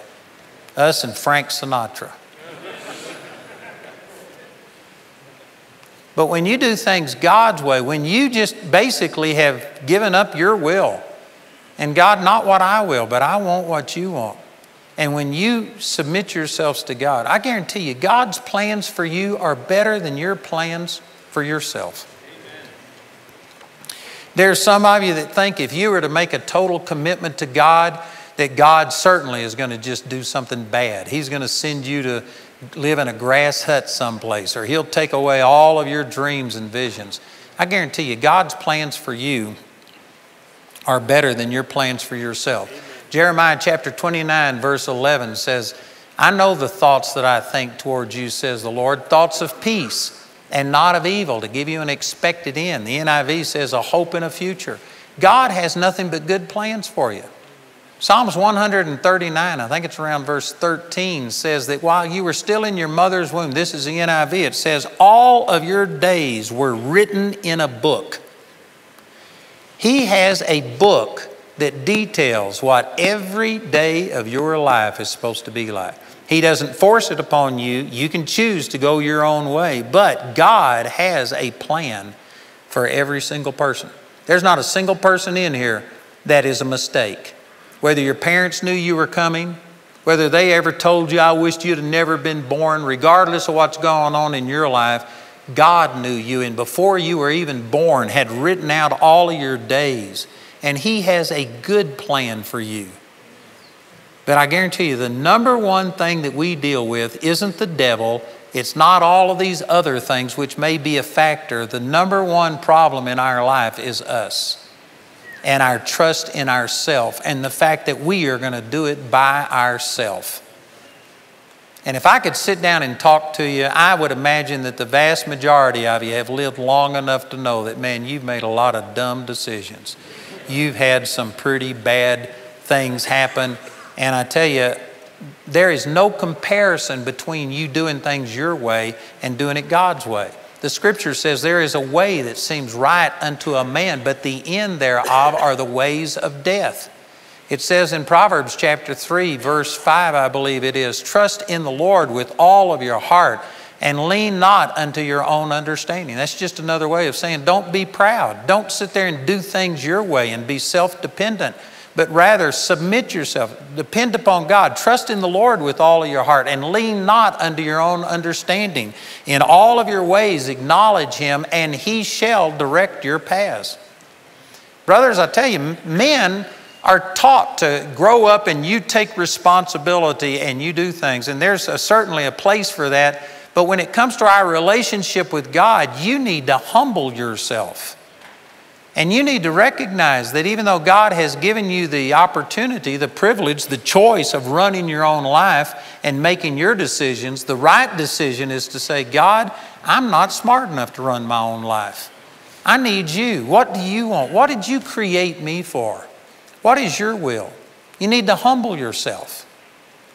And again, you can tell where you are in that process by whether or not you have taken care upon yourself or whether you've cast your care over on the Lord. You know, again, I'm not saying that I'm a perfect example by any means, but I have grown in this area, and I tell you, we have, I figured out the other day, I have to have $11,000 an hour, 24 hours a day, 7 days a week, 365 days out of the year, and yet I never worry about it. I don't stay up at night.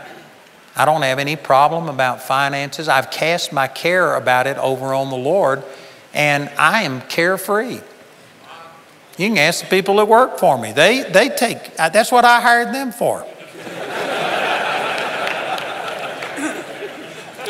I hired Billy, and he says, what are you going to pay me? And I said, that's your first worry right there. So I just don't worry about stuff. I've cast it over on the Lord. I'm not perfect, but man, I'm growing in this area. And I tell you, you need to get to a place to where you can go through life to where it's God's responsibility. God's the one who has a plan for you. You are submitted unto Him, and it's His responsibility to bring things to pass. And you don't have to take the responsibility and all of the weight and care of these things upon your back. Amen. Amen. Praise God. So verse 6, humble yourselves, therefore. Don't wait on God to humble you. That's humiliation. But humble yourselves under the mighty hand of God, that He may exalt you in due time. Did you know if you truly are humble, God will exalt you? And you have to be humble enough to receive the exaltation. And if you are sitting there thinking, man, I'll never let God exalt me because you think that's pride, well, then that's pride. You are exalting your will above God. He said, if you humble yourself, He will exalt you. If you're like Moses, He says, Moses, you're the meekest man on the face of the earth. Now you write this down. And he would have been in pride if he hadn't have obeyed God. God will promote you. You know, God's blessed me. We've got, I don't even know, $130 million worth of assets that we accumulated in 9 years, debt-free. And man, I praise God for it, but I don't take credit for it. It's God. It was God that did it. And those people that are here with us, they've seen it.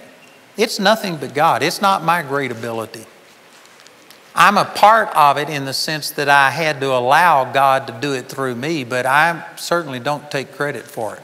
This is a supernatural miracle of God. So if you humble yourself, He will exalt you in due time, casting all your care upon Him, for He careth for you. And then the next verse says, be sober, be vigilant, because your adversary, the devil, as a roaring lion, walketh about, seeking whom he may devour. Again, I don't think that that is disconnected from everything else. Brothers, if you are walking in pride, which again isn't just arrogance, but pride is self-sufficiency. Pride is you are self-confident. You can handle this. God, you just get me introduced and on the stage and I can take it from here. That's pride. And if you're in pride, Satan, that is his inroad into your life. Did you know that this was Satan's sin? In Isaiah chapter 14, it talks about Lucifer, and he said, I will be like the Most High God. I will exalt my throne above the sides of the north. I will sit on the sides of the north. I will be like the Most High God. It was all pride. Pride was the original sin. Pride is Satan's inroad into our life. Again, I say that if you were dead to yourself, if you had truly become a living sacrifice where you have died to yourself, Jesus said that it's in losing your life that you find what life is really all about. And if we were to do that and become dead to ourselves, you could take a corpse up here and you could spit on the corpse, you could kick the corpse, you could insult the corpse, you could ignore the corpse. And if it's a corpse, it's not going to be affected. If people criticize you and it just makes you fall apart like a $2 suitcase, if somebody does something, if they pass over you and promote somebody else and people say something about you and you take offense, it's because you are too alive to yourself. It's because you are too important to yourself. Amen. I know that really blesses you. It's intended to bless you if you would receive it and understand, just like that verse I quoted already in Proverbs chapter 13, verse 10. Only by pride comes contention. Only. And if you look that up in the Hebrew, it means only by pride comes contention. There isn't anything else. Somebody think, well, no, you don't understand. That's my personality. I'm a type A personality. No, it's only pride.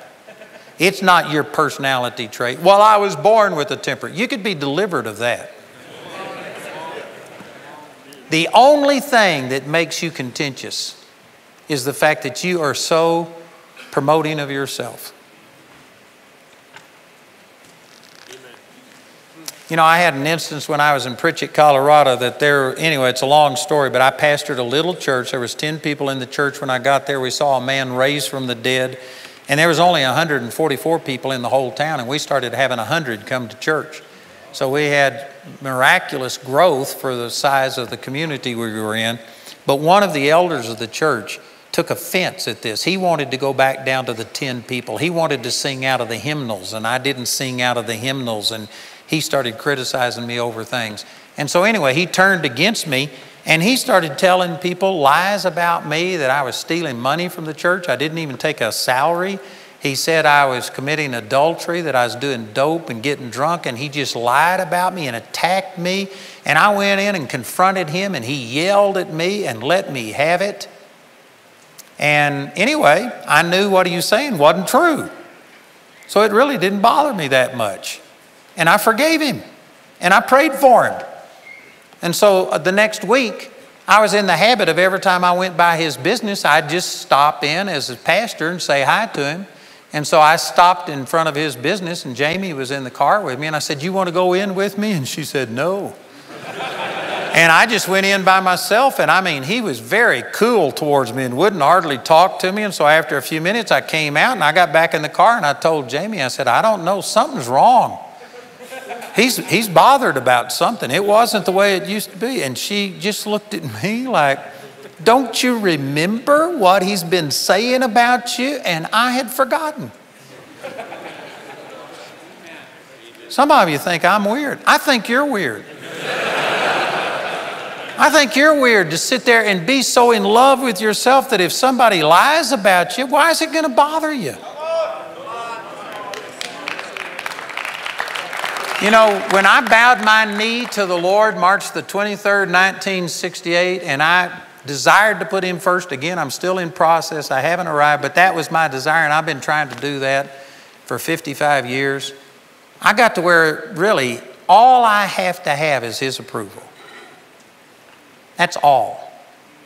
And I've had people, just like that story I was telling, I've had people come against me. We've had front page articles here about what a terrible person I am, and people say and do things all of the time. And the way I respond to that is just to go back to my relationship with the Lord. God, am I pleasing to you? Are you accepting me? Am I doing what you're told me to do? And if I feel God's pleasure with me, it just doesn't really matter about what anybody else has to say. I had a man come up after I preached a message similar to this, and he walked up and he just started reading me the riot act and telling me everything I'd said that was wrong. And the sad fact was some of what he was saying was right. And anyway, he was just letting me have it, and I just stopped him right in the middle of it. And I said, who died and made you God? And he just looked at me like, what are you saying? I said, you aren't God. I don't give a rip what you think. I said, all I'm out to do is to please God. And I know that God is pleased with me, not because I do everything right, but because faith pleases God. And I'm seeking God. And I said, God's pleased with me. And if he's pleased with me, I just don't care what you think. And he said, well, you should. And I said, I don't. I said, compared to God, you're a nobody. Brothers, you know why it bothers you so much when somebody comes out and criticizes you, especially if they're saying a lie about you, misrepresenting you? It's because you love yourself and your reputation, and you want people to love you so much, and you want to be so accepted in the sight of people that your reputation is just paramount to you. But that's the wrong attitude. You don't need to be like that. The Lord said, vengeance is mine, thus saith the Lord. I'll repay. Man, if I had time, I need to quit. But if I had time, I could tell you at least 2 or 3 stories. There's one man that lives right here in Woodland Park that at one time told people I was of the devil and made them burn my tapes and books and do things. And he just gave me a hard time. And you know what? I knew about it, but I never retaliated. I never said anything to him about it. I just blessed the guy. Because again, I was concerned about what God said. I didn't have to be right. I didn't have to prove myself right. And I was in Colorado Springs. This has been 20 years ago or more.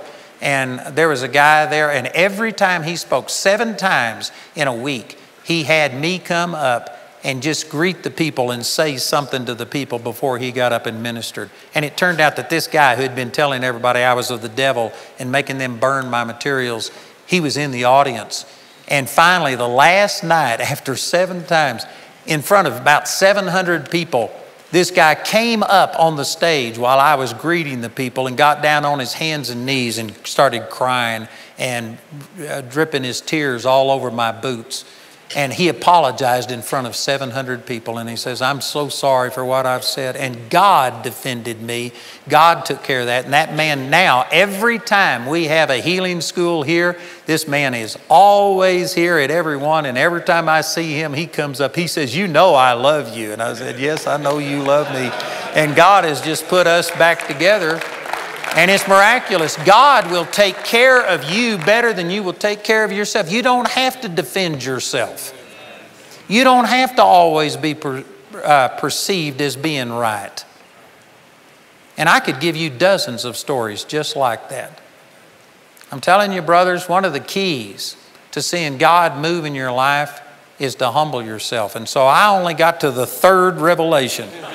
A revelation of hell, a revelation of what salvation was. And then after I became a Pharisee, I had a revelation of my own relative unworthiness compared to God. And I had to humble myself and start exalting God instead of exalting myself.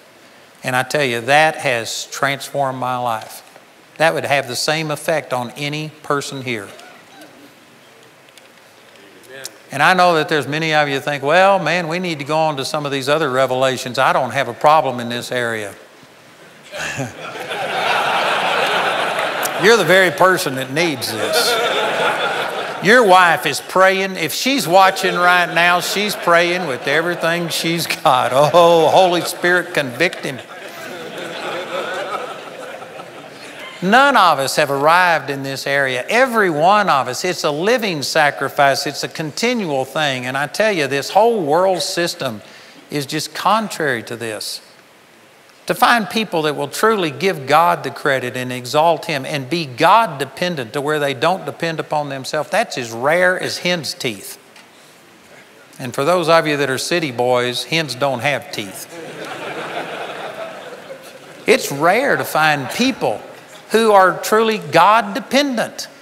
You know, Moses in the 33rd or 34th chapter of the book of Exodus, he was praying and says, oh God, show me your glory. And God said, I will be with you and I will go with you and lead you in the way that you should go. And Moses responded by saying, God, I was asking for your glory. I'm taking it for granted that you're going with us. If you go not with us, I'm not moving from here. That's a great attitude. The man who probably saw as many miracles as any Old Testament saint ever saw, splitting the Red Sea and the 10 plagues and all of the things that he did, was a humble man who was so dependent upon God. He says, if you don't go with me, I'm not moving. I imagine that God put this on my heart for the people that are here, not all of the people that didn't come.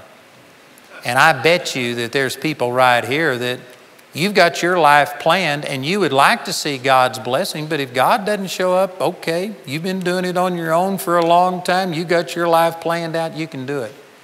You need to come to a place to where, God, I'm not moving until I get you controlling my life.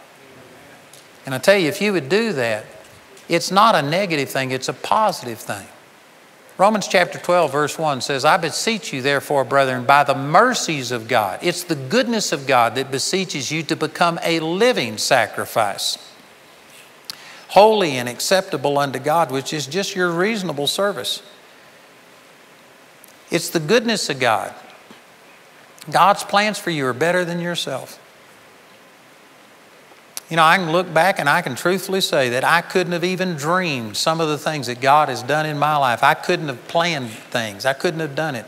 The people that God has brought me, I could start just going through some of the people that we've got right here and how that they've been trained for a whole life and God has just brought them here. God has put us together. He's done things that I couldn't have ever done on my own. I couldn't have planned any of these things. God's plans for you are better than your plans for yourself. And so I'm beseeching you by the goodness of God, the mercies of God, that you would yield yourself and humble yourself and make a commitment to let God absolutely control you. Amen. Praise God. Amen. So again, every single one of us has to continue in this, even if God has shown you these things and you're already moving in that direction. And so I'm not asking everyone to respond. Some of you have already started this journey and God is showing you these things, and maybe this is just a reminder. And I want you to be humble enough not to respond to this invitation. But if some of you here would say, brother, I'm going in the opposite direction. I've been running my own life. I lean unto my own understanding. I've got care, worry. I'm burned out. I've been trying it on my own and it's not working. And man, I need to humble myself so that God could exalt me in due time. If you hadn't started that process and if God has spoken to you tonight, I want to ask you to be humble enough right now to just stand right where you are, and I'm going to pray a prayer, lead you in a prayer of commitment. And if that's you, just stand right where you are, and I want to pray with you, and we want to start this journey.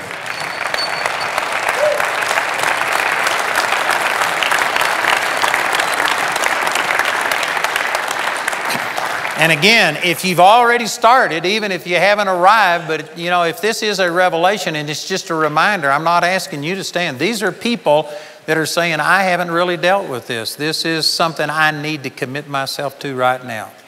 Those are the ones that I want standing. And let me say it this way. I'm not going to pray for anybody who's not standing. If you're going to receive this, you got to humble yourself and you got to stand. If you're seated, this won't work for you. Amen. See, there's a few folks still getting up. You were trying to bootleg this prayer. Praise God. Awesome. Father, we love you and we thank you so much. Thank you that you made us, that you created us, and even when we were in our mother's womb, you had a purpose. You had all of our days written out. We believe that you've got a perfect plan for our life.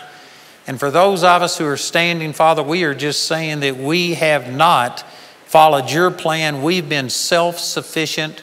We've been depending upon ourselves. We've been doing it our way. And tonight we are convicted. And Father, we just say that by standing, we are humbling ourselves and yielding ourselves. Like Romans 12:1, we are making ourselves a living sacrifice. We're crawling up on the altar.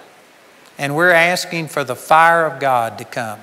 You said that if we humble ourselves, that you will exalt us in due time.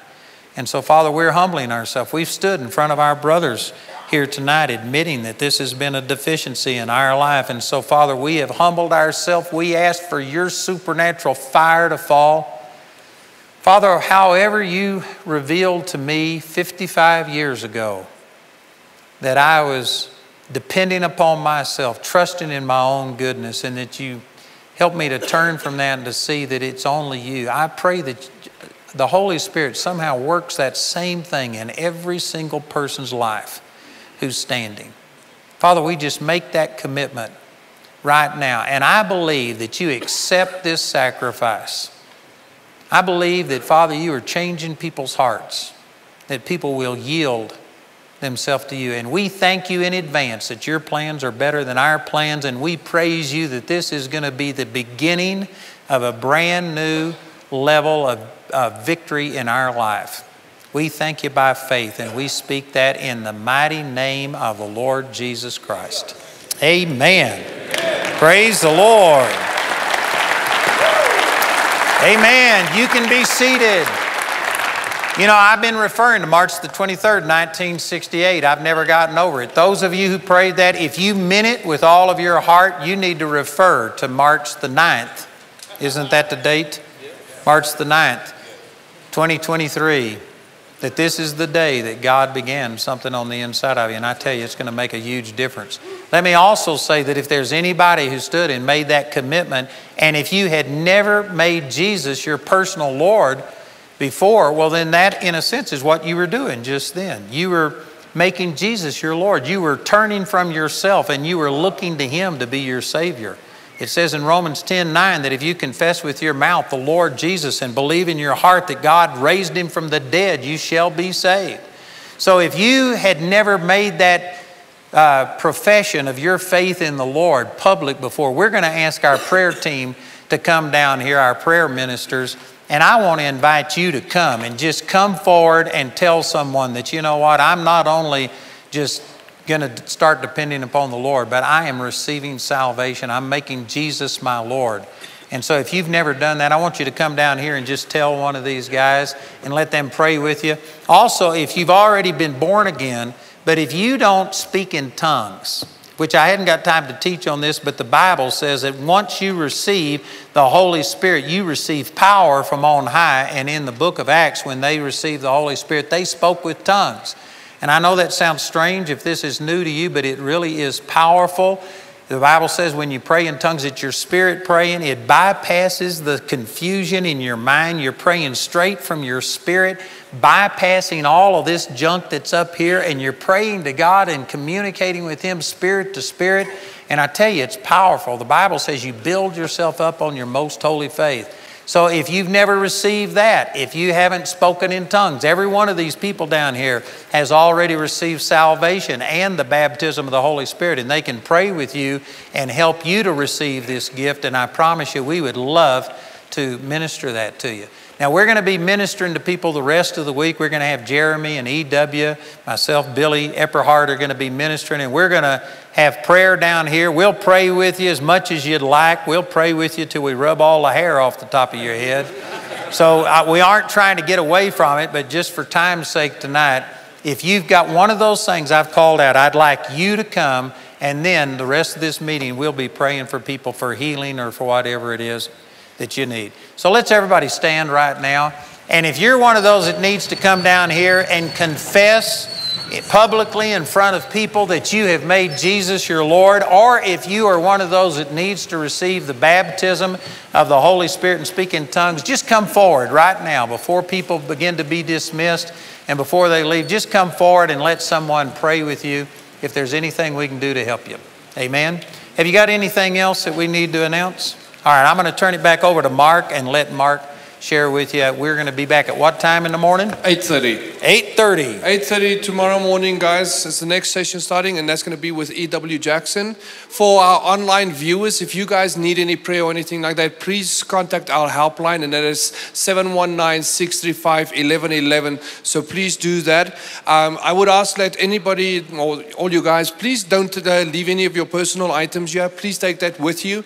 And as you leave the building and the premises, use both lanes. As you get to Trout Road, it's just turn right. There's both lanes, you can use it. And as you get to Highway 24, you can use both lanes to turn left. So please use that, guys. And thank you very much, and we'll see you tomorrow morning.